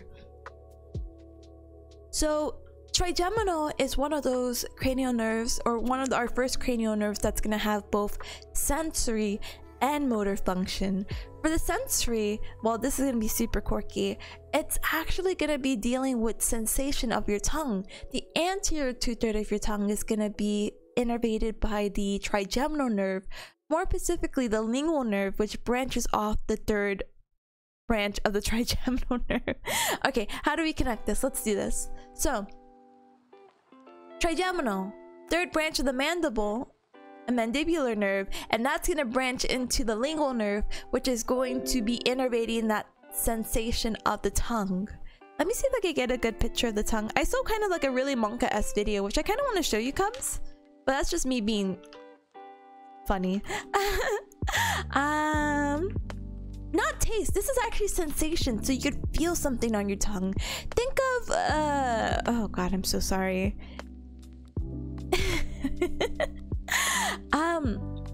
This is gonna be strange. So you know when you're young, or I guess now, like the stigma? No, there's not stigma.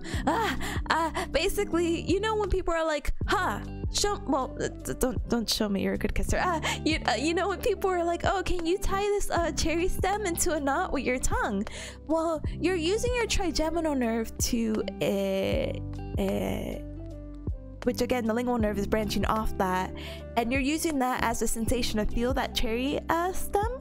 on your tongue, but then you're also using your cranial nerve 12, the hypoglossal, which is that's going to be the motor innervation of your tongue to like move your tongue all around. Combining these two cranial nerves is going to help you tie that cherry stem. Am I good? No, I'm like flustered. But yeah. So that's the sensation. You're not tasting the cherry stem, which we'll talk about what nerve helps you taste. You're dealing with, there's something on my tongue and this is the sensation of it. And anyway, oh yeah, I'm sorry, I meant to go look at a picture of a tongue innervation. So this is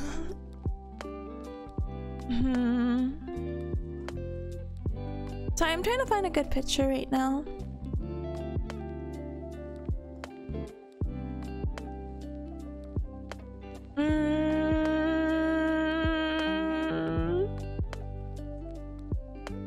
I feel like I have to just watch this video with you cubs. Sensation. And here's the... I watched this video with my classmate and we just got like completely like uncomfortable together. So I'm like, you know what? That's a fun bonding experience I could do with you cubs. That's fine. No worries. So the tongue is a muscle. Tongue, definitely a muscle, right? Nerves, which help so we're gonna skip it. Anyway, and the extreme posterior of this responsible for taste. So basically the tongue is right here, and so the tongue, you're gonna have taste, you're gonna have sensation, and you're gonna have motor innervation. Look, listen, imagine watching this with your classmate, because we're like, look, we just have to watch the video, and then we saw that and we're just like, but this video is so good. Hi, Mr. Arblechu. Hi, welcome. Everyone, know that's kind of hot. Tip pulls out a 5-page essay, explains how to tie a cherry stem. I'm sorry. I'm sorry. Anyway, look, listen. So the tongue, 3 things: taste, sensation, motor, right? So this guy actually does a really good job at explaining really fun mnemonics. So part of me is like, can you want to listen to that? Because we can listen to it. Hold on. We'll just call this part of the tongue the back. But I don't feel like we went over everything quite yet. Okay. Here. So this is how we're going to divide your tongue, correct? So the anterior 2/3 is actually innervated by 2 cranial nerves. The facial nerve, which we haven't quite talked about, and then we also just talked about the lingual nerve coming off the trigeminal. The lingual nerve coming off your trigeminal is going to be your sensation, and the way that you're going to taste on the anterior 2/3 of your tongue is going to be your facial nerve. For the posterior 1/3, it's going to be all one nerve. For sensation and taste, it's going to be your glossopharyngeal nerve, which we'll talk about a little bit later. And your vagus nerve is going to be like the super right back, and that's going to be the pharynx. So me being the booty hole that I am, I'm going to speed this up and we're just going to kind of go through it really quick, okay? General sensation and motor function. So starting at the back of the tongue, think of this region as the area of the vallecula, epiglottis, and pharynx. And even though the pharynx is a little more posterior and inferior, it helps us remember that the X in pharynx reminds us of cranial nerve 10, the vagus nerve. He's so creative with this. Cranial nerve 10 is responsible for taste to this area, also sensation and motor function.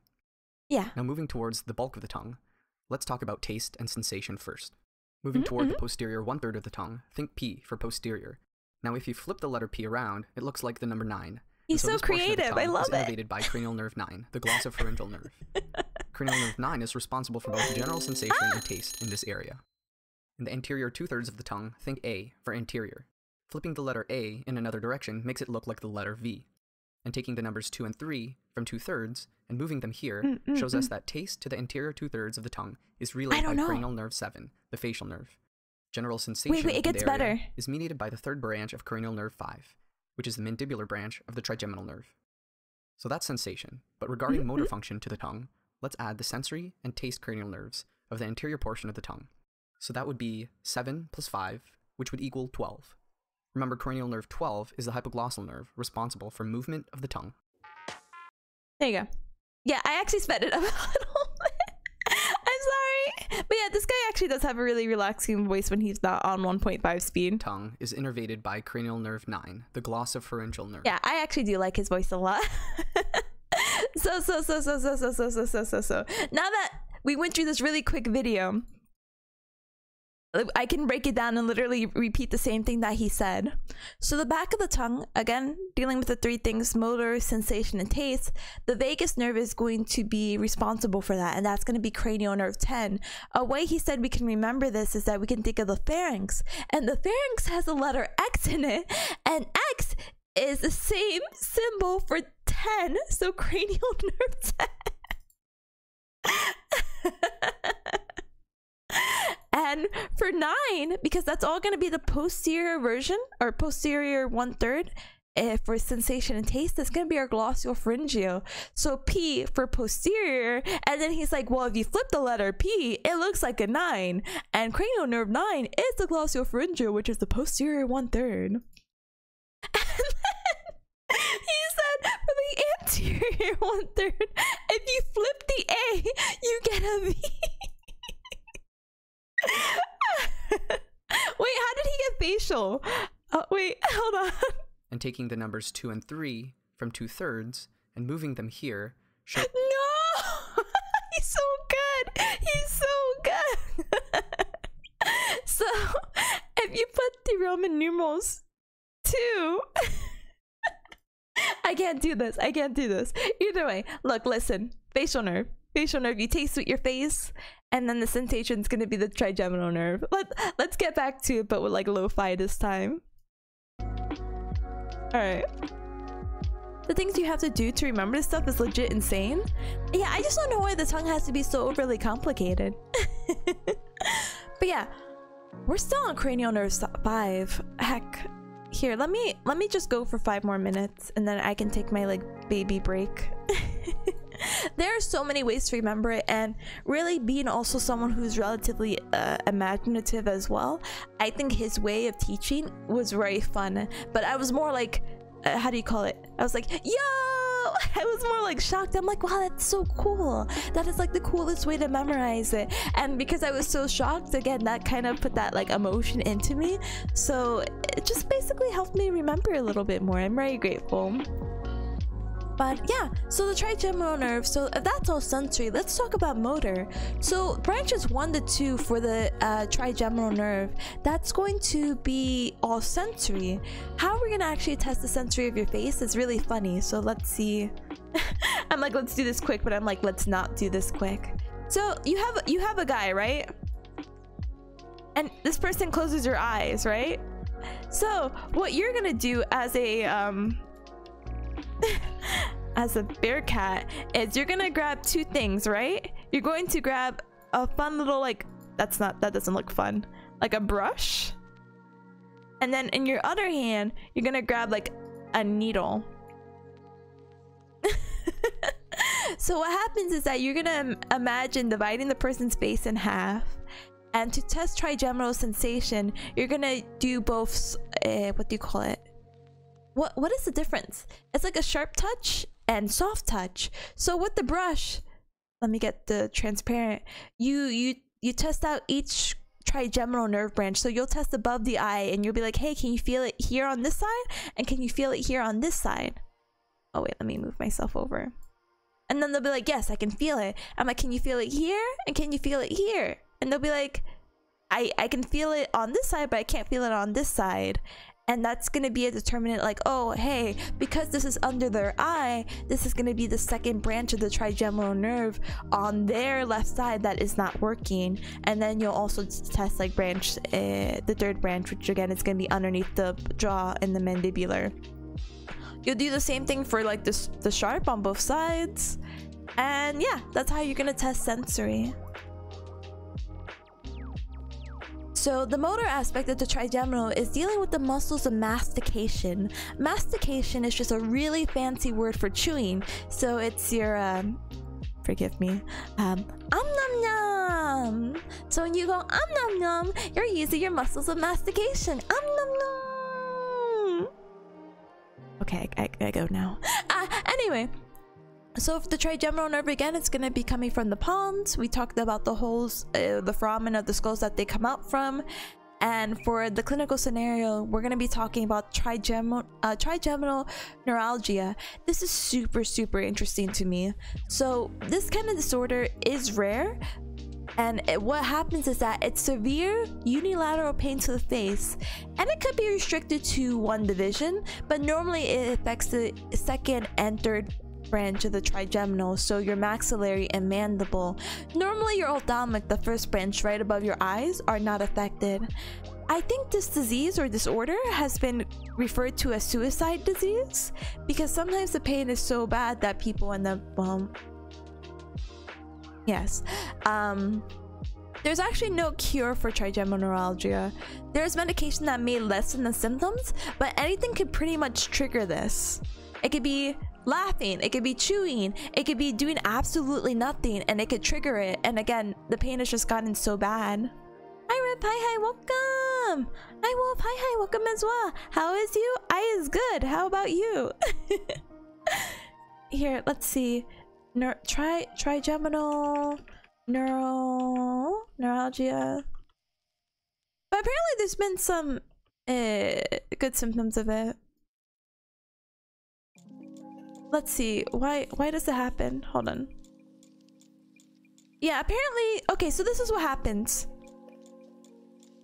Yeah, I know, the stream's suddenly tragic. I'm so sorry. But basically what happens is that this is super severe pain. And because there's pretty much where doctors are like, there's really no hope for you, basically. That can lead to kind of severe depression, and that's what kind of leads to this. Not only does the pain hurt and there's nothing that can be done of it, you just put your patient to a super depressive state. Oh, but look, the facial nerve, haha! We can talk about that as soon as we get back from break! But let me just spoil it really quick. Bowels palsy. Here, I won't take my full 5-minute break because I do want to get through the cranial nerves. But give me one moment. And I will politely be back in probably like a minute, honestly. Ahaha, the facial nerve. Ahaha. Anyway, quick BRB, okay? Ta-da, ta-da, ta-da.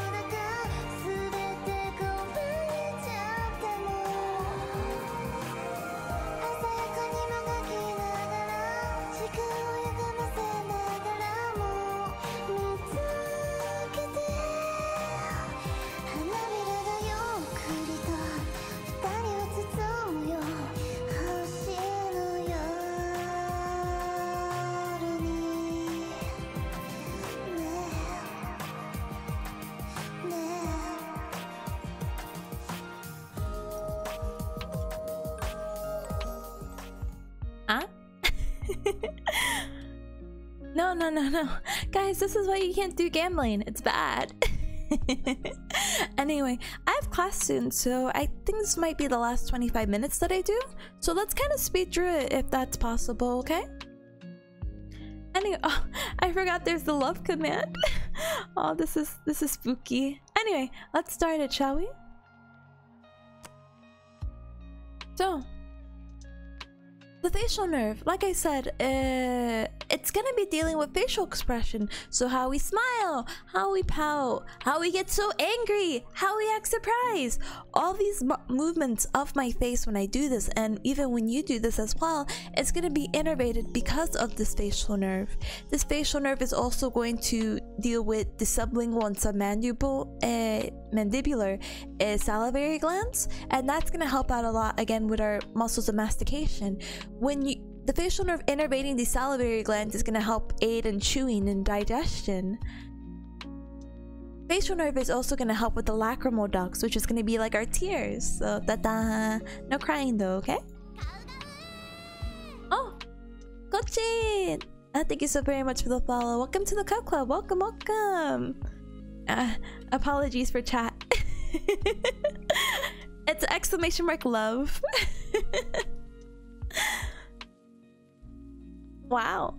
Anyway, for sensory, it's gonna be dealing with the anterior 2/3 of the tongue for taste through the chorda tympani. Recall that the chorda tympani is gonna be like that middleman. The facial nerve is so far away, so then it goes to the chorda tympani, and then it gives that sensation of taste, and that's why you're able to taste on the anterior 2/3 of your tongue. So da-da. Is that Sarek? Sarek, hi, welcome. Stop the timer, heck the class. Hi Sarek, hi. Sarek, I wanted to go beat you in a Pokemon battle, but I forgot I don't have, what do you call it? I forgot I don't have the Switch online.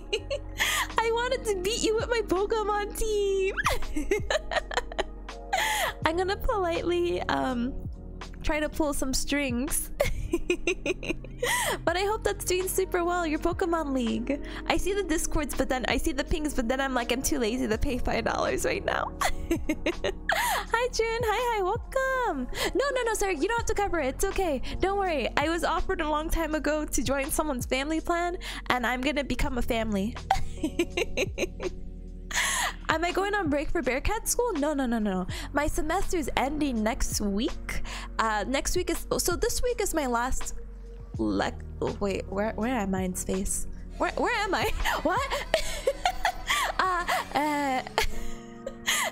This is my last week of lectures. Next week is gonna be all finals, so this is why I'm doing this quick study stream. But Rip, thank you so very much for gifting us up to Sarek. I appreciate you very much. Welcome, Sarek, to the Sugar Bear community. Welcome. But yeah. Yeah. Yeah, better? No problem. I won't. Anyway, but I'm glad you're here. I have class at 2 p.m. and right now it's 1:11 in Bearcat Mountain Time, so I'm gonna speedrun the study stream. No, you're not a distraction. If anything. But no, you're fine. All right, let me politely start back up the timer and politely not try to drain in the shenanigans. So yeah, that's the motor and that's the sensory part of the facial nerve. So it's gonna emerge from, again, the pons or the pontine mandibular junction. The foramen, it's gonna exit off the skull. It's gonna be the IAM, internal auditory meatus. The clinical scenarios for the facial nerve is going to be Bell's palsy. Bell's palsy might be a condition that you may have heard of. It's pretty much, again, a cranial nerve 7 lesion where your face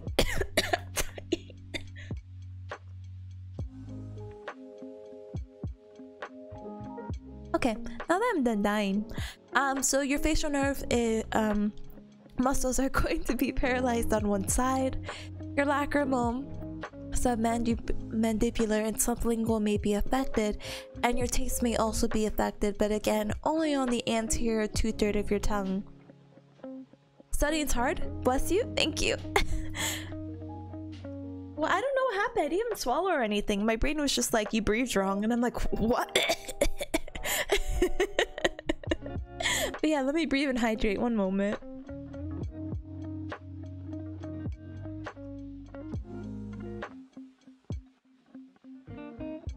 That tea that I made like 2 breaks ago is finally cool enough to drink, so I'm very happy. Pasta check, I got you too. Yeah, breathing is hard. What the heck?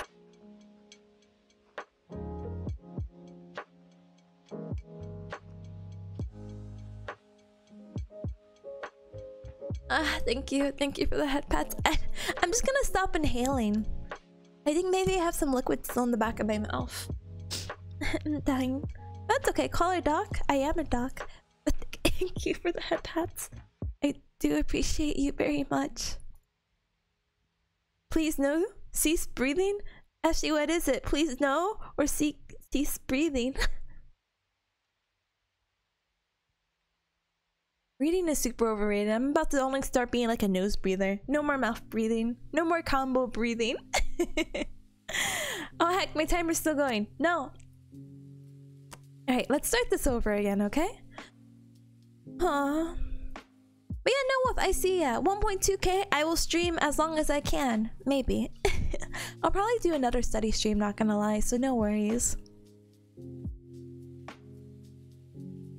Headpats are needed every so often. Thank you, I appreciate you. I love the positive reinforcement.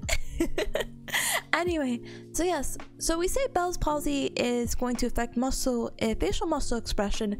So how is that gonna look on someone? Well, it's not gonna look like that. Wait, where's my tab? Wait, one moment. Where am I? So how it's going to present is something like hold on. Something like this. So you see, the person is smiling on one side, correct? But their facial muscles on this side is not going along with the smile. That again is Bell's palsy. Because there's a facial nerve lesion on one side of her brain, this side is going to be the one affected, and that is why it's not smiling like this side right here. Again, the sublingual and submaxillary salivary glands are also going to be affected, as well as the anterior 2/3 of the tongue, so some taste may also be affected. Vestibular cochlear is kind of a lecture that we'll go over maybe in the next study stream, but your vestibular cochlear is going to be the innervation for your balance and hearing. Vestibulo or vestibular, like the vestibular system in our body, is going to be dealing with balance, and the cochlear, which is going to be that shell-like structure in our ear, is going to be dealing with hearing. They're going to emerge from the pontine medullary junction, and the foramen that they're going to use to exit is going to be the internal auditory meatus, the IAM, similar to the facial. Both cranial nerves 7 and 8 exit from the same foramen. If you were going to have an issue, you would have hearing and balance dysfunction, which again we'll talk about more at a later time, okay? For glossopharyngeal, we're going to move on to cranial nerve 9. This is the cranial nerve that kind of gets me messed up a little bit. So it can do both. It can do both motor and sensory. For the motor, we're not going to really care about as much. It's going to innervate the stylopharyngeus muscle, which is going to be something that helps elevate the pharynx and the larynx, but really not as relevant as we want to for this specific Bearcat School class. For sensory, we're going to be dealing with the parotid gland, the posterior 1/3 taste and sensation of the tongue, and the carotid sinus and body. For the parotid gland, it's going to also be another salivary gland that's going to help aid in chewing and digestion for the food, making those muscles of mastication much easier to help you again get those nutrients in your body. We already talked about the taste and sensation more than enough for the tongue. And for the carotid sinus and body, that's actually going to be a chemoreceptor that we have in our body that's going to be dealing with blood pressure and heart rate regulation. The glossopharyngeal is going to be emerging from the medulla oblongata. As for the foramen, I'm actually not 100% sure. That's something that I will politely highlight or look back into. And some clinical scenarios might be what I'm experiencing right now. So the glossopharyngeal nerve is going to, what do you say it? How do you say it? If you were to have a lesion for your cranial nerve 9, you may have some issues with your swallowing or gag reflex, and if you're having issues with that, you're more likely going to end up choking. So as you see, I'm dying, and so I'm speaking in a much lower voice to not end up choking or dying. So yeah, let's kind of move on. So vagus nerve, my professor absolutely loves the vagus nerve. The vagus nerve again is also going to be one of those cranial nerves that do both sensory and motor. For motor, it's also going to help with that gag reflex or the swallow reflexes, and also give that somatic or body motor movement to the pharyngeal muscles as constrictors. which we'll talk about again later. For sensory, it's going to be dealing with the regulating internal organ functions such as digestion, heart rate, respiratory rate, and certain reflexes such as coughing, sneezing, swallowing, and vomiting. Also, for sensory, it actually innervates a little portion of our ear. So if you were to brush, I think, the mid to top side of your ear, and you understand and you process that through your brain, and you're like, ah yes, I'm feeling my ear, it's also your vagus nerve at play. Again, my professor loves this nerve because Vegas is king apparently to him, and it's true because of the innervation that it does so much innervation. I silently take my leave again? Oh no. Bye SG, thank you for stopping by. I appreciate you very much. Thank you, thank you, thank you, thank you. But yeah, so your vagus nerve is going to be exiting the medulla oblongata, and pretty much if you were to have a lesion in your vagus nerve, a lot of things will be affected, but one of the main things we should focus on is about the laryngeal and the muscles that we have there. So the laryngeal nerves off cranial nerve 10. So if you were to have a lesion, the pathways of airways to the outside world would be affected. So you would have severe impact to reflexes such as coughing, sneezing, and speaking. We already talked about the accessory nerve with the sternocleidomastoid muscle and trapezius innervation. If you were to lose these, you would have things such as, wing scapula, which is kind of a little bit spooky to look at, but I mean, hey, this is a study stream, so we can look at it if you want. Let me get this really quick. If you were to have sternocleidomastoid, you wouldn't really be able to kind of flex your head or rotate it. As for wing scapula, let me get an example that isn't so spooky. It's actually really hard because they're all kind of spooky looking, so I do want to apologize. I'll grab this one. One moment.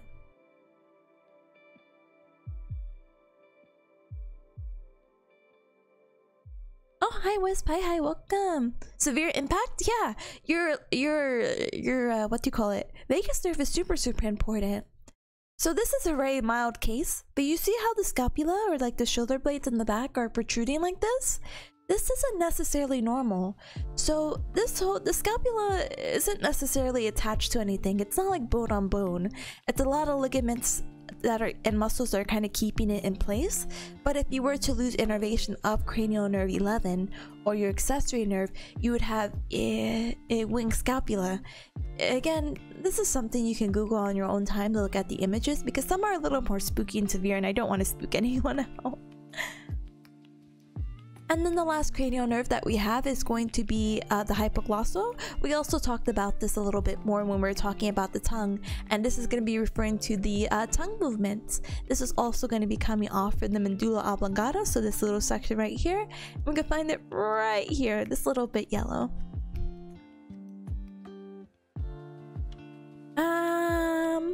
So yeah, maybe a little bit better understanding for the tongue, because again, they have like super high emphasis, even though the tongue is really not that important to my major. So let's say if you bit your tongue, you would feel it with your trigeminal nerve. But if you were eating ice cream, you'd be tasting it with your facial nerve. So da-da! Why does the face have so many nerves? Not just the face, but they're 12 cranial nerves are just doing its job. Don't worry. We have about 16 minutes, so these are things that are not as fun to talk about. We could talk about... let's see. Oh, we could talk about the eyes. We talked more than enough about the the tongue, so let's do this, okay? So let's talk about our vision. So what cranial nerves are involved? So we talked about cranial nerve 2, optic, being, again, our cranial nerve that innervates vision. We also have eye movement, and the cranial nerves responsible for that are going to be 3, 4, and 6. Ocular motor, trochlear, and abducens. So there's actually this really cool round muscle surrounding your eye called the orbicularis oculi. That I want to grab a picture. Hold on. I can't just say it. It's cool and not show you, cubs.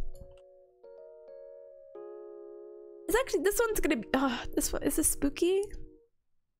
Okay, this one's not as spooky.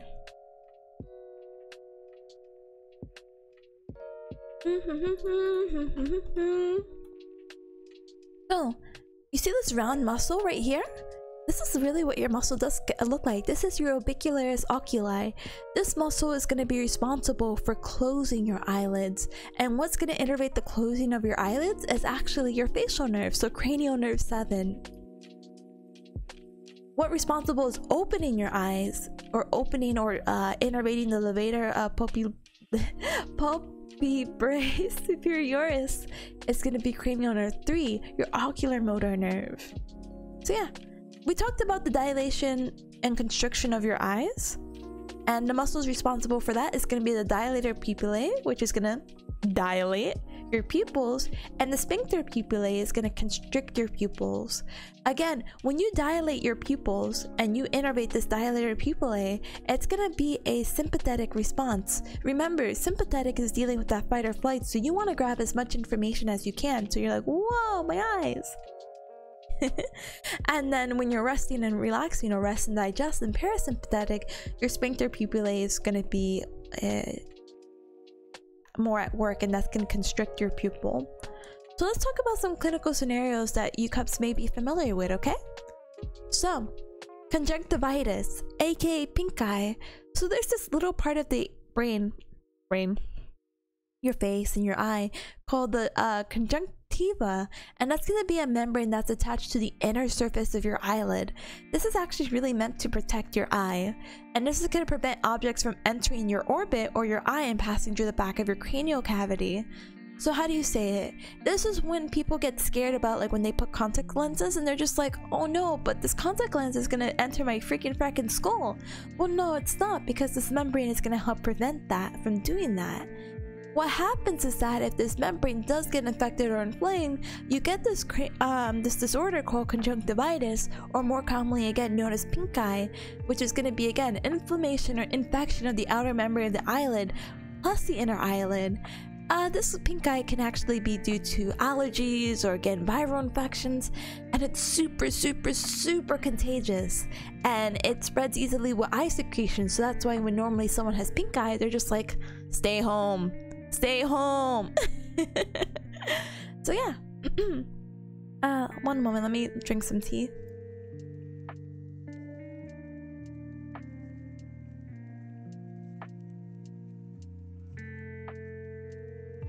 So if we don't have this, we can't close it? Well, everyone would have that muscle, if that helps blood.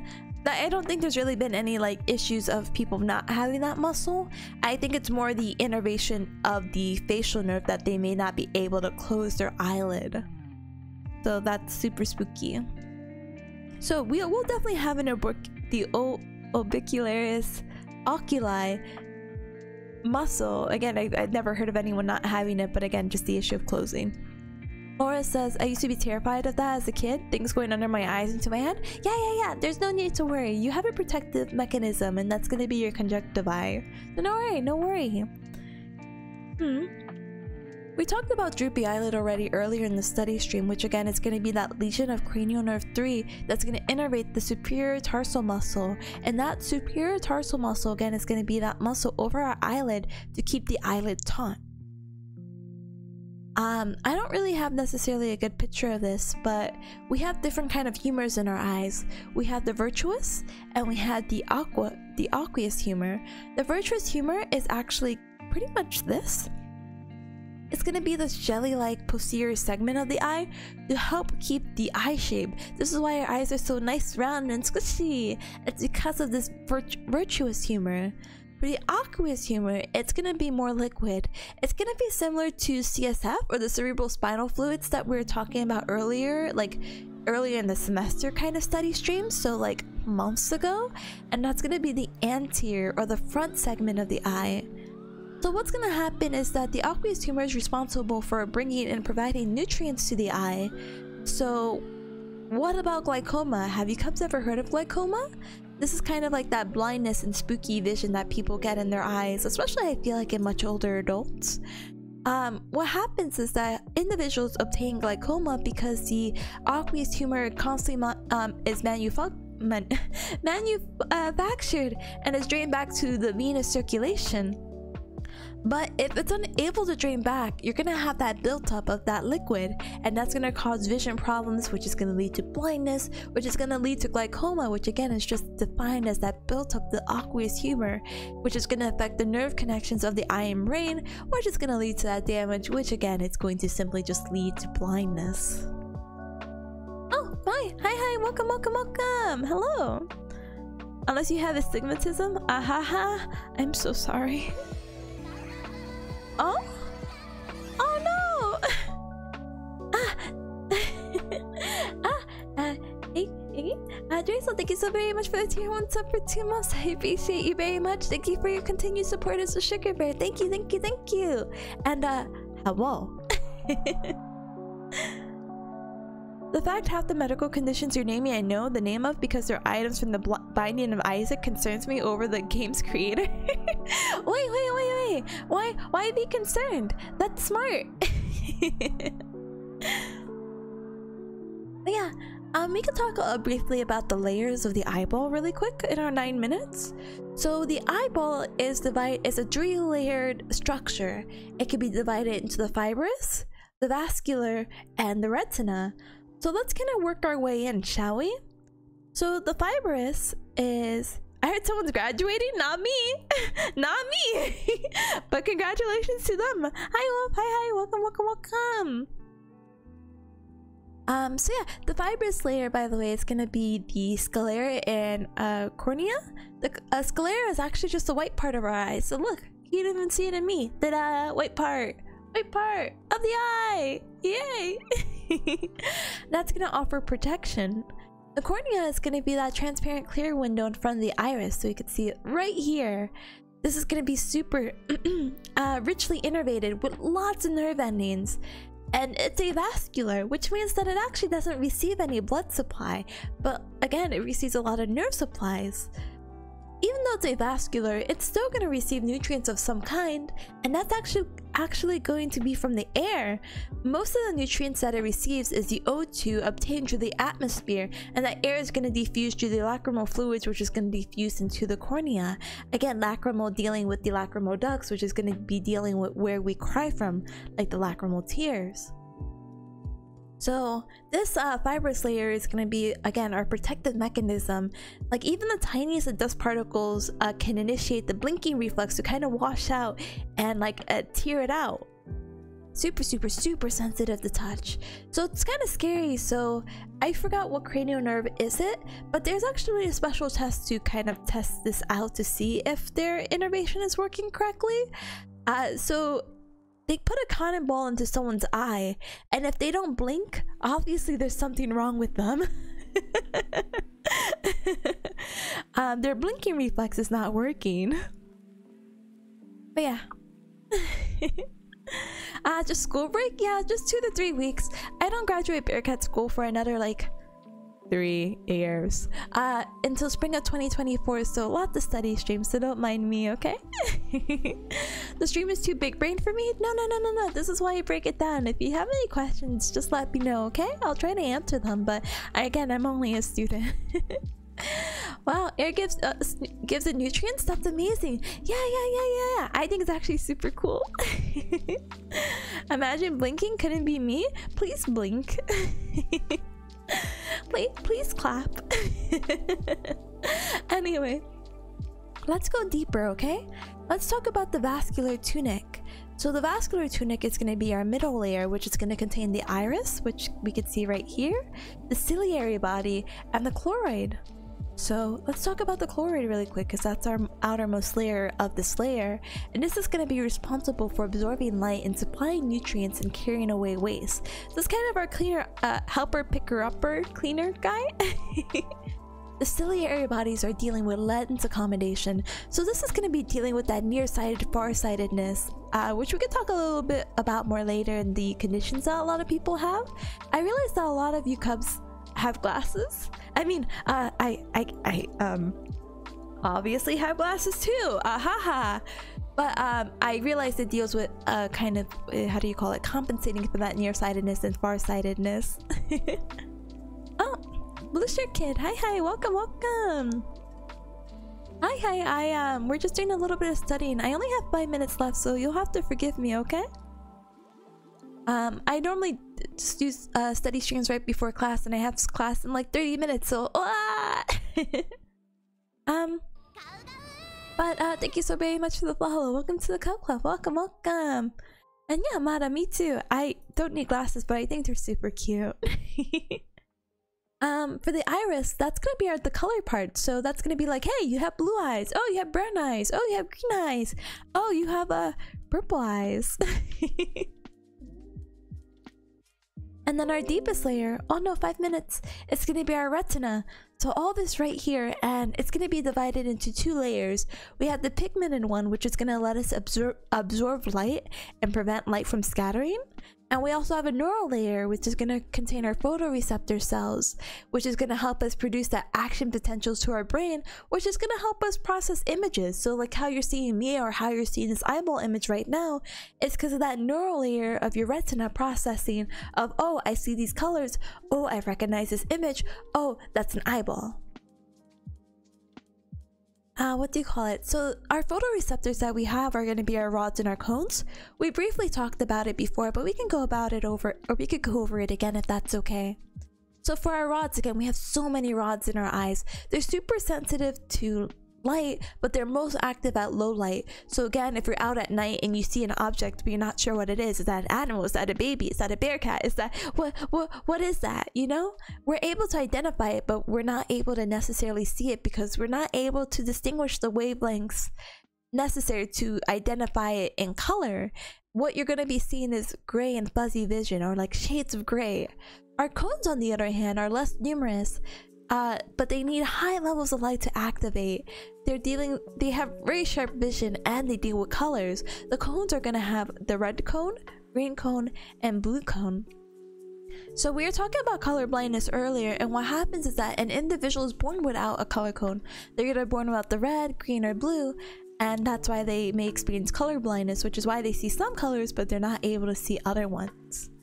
Did you know, Cubs, you actually have a blind spot in your eye? We all do, but the issue is just because our eyes are always moving around, we don't actually recognize it.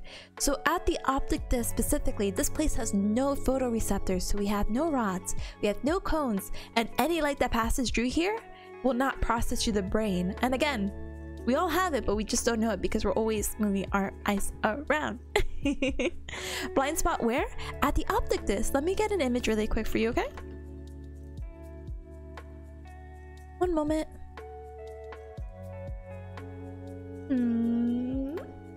But thank you about the glasses comment. I do appreciate it.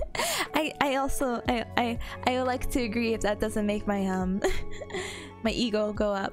But yeah, so here's the eye structure that we've been looking at, right? At the optic disc right here, this is tiny spot. It's gonna be our blind spot of the eye. Light can process through here, so like here's my cursor, here's the light, and light can go through here, but it's not gonna be able to process in the brain. I heard that your nose is always in your vision, but the brain just blocks it out? Yeah. That's why, like, right now, if you heard that comment, now you're kind of acknowledging that your nose is, a thing. But yeah. So we could talk about the, eye accommodation. So let me pull up the timer again. And we're going to be dealing with nearsighted objects and farsighted objects. So when there's an object really close to your eye, what's going to happen is that your lens right here is going to become more rounded out to adjust for that really near object. The ciliary muscles are going to be relaxed, the fibers taut, and the lens is at minimum strength for the distant vision. Oh wait, I'm so sorry. That is for far objects of where it becomes really rounded. Wait, what? No, wait. Wait.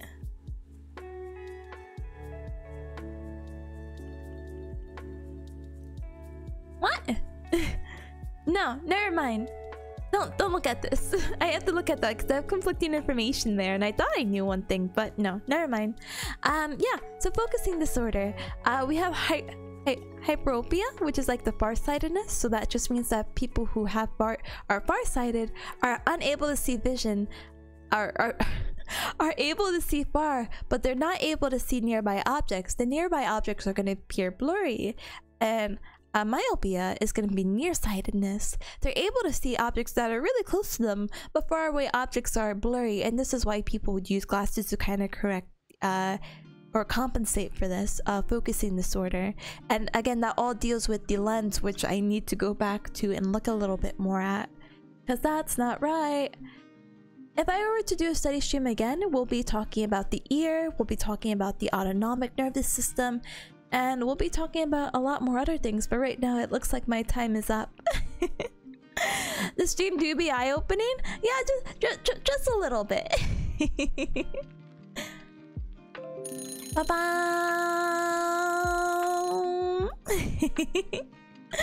But yeah, that is pretty much it that I have for you, Cubs. I have to get ready for a class, but not only just class, I actually have to get ready for a presentation that I have to do. So let's if anyone coming in, they'll be intimidated by this picture. Dun dun dun. And let's do this. The hacking puns. Good stream, a lot was learned. That's such a relief. I'm so happy. What do you call it? I always get nervous with study streams, but then they always turn out well. So that's super what do you call it? That's just really nice. Oh my goodness. There's a good chunk of people streaming. Hello? Wait, Swippy's streaming? Swippy's streaming! I don't think I've gotten to rate her yet. Oh, but Boy's online too! But Gator Graves is online! No! Okay, Cubs. I do the world's quickest, like... No, not raid. Hold on. Help me out. Oh, but Swippy just recently debuted, and she's so cute. Everyone's online, but I don't get to see the skater guy either. But he's playing Monster Hunter. Cubs like Monster Hunter. Okay, sorry. You can help me decide. I won't be too mad. So we either go with Gator or we go with Egg. But yeah, no, thank you, Evercup. I appreciate you. Thankfully, it's gonna be a really, hopefully a short class for me, and maybe we can study a little bit more. Maybe not on stream. Maybe I'll just go to my little study room on the Discord. So speaking of which, who's playing Monster Hunter? The Gator's playing Monster Hunter right now. But I don't get to raid Egg often or at all. But I also don't stream normally really early, so But yeah. Please, if you haven't already, please feel free to join the Discord. Again, now that Bearcat School is gonna be over, we can actually do things again. Well, it's not like we couldn't do things before, but now we can do things together, and that's actually pretty nice. So yeah. Like Anime Night's gonna be coming back, and you know what? Heck it. We bring back Among Us. I don't know. But yeah. Have I thought about posting VODs on YouTube? Honestly, I should. I should. There's some mods that I have downloaded right now that funny enough actually, please follow me on YouTube. Today I'm gonna be re-uploading the self-introduction video. I think I have it scheduled for like 2:15, so please look forward to it. But the mods that I have downloaded right now are like the final Zelda one.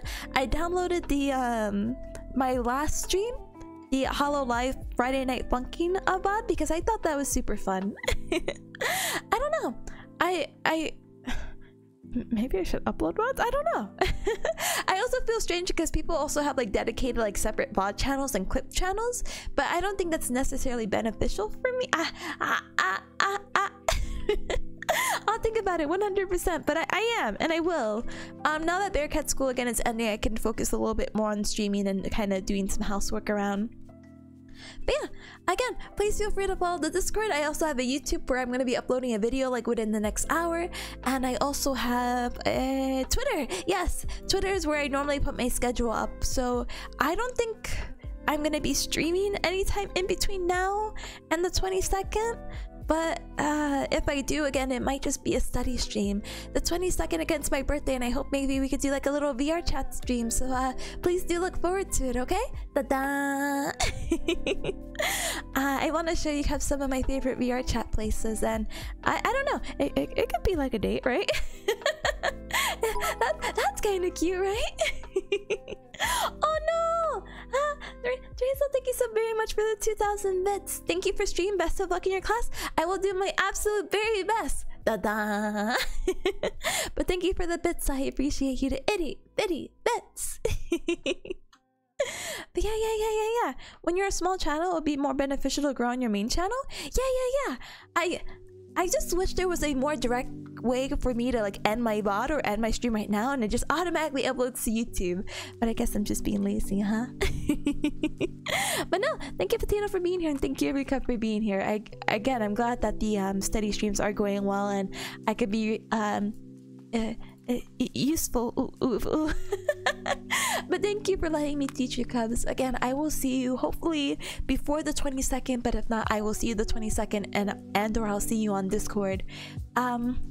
The polls ended, so we're gonna be rating Swippy. She's a really cute egg VTuber who actually supported people like a please, I don't know if I'm spelling his name right. Ty of Courier C69, and she actually did his model, and she recently just re-debuted with her new model, so she has a really cute new outfit, and she's so fluffy.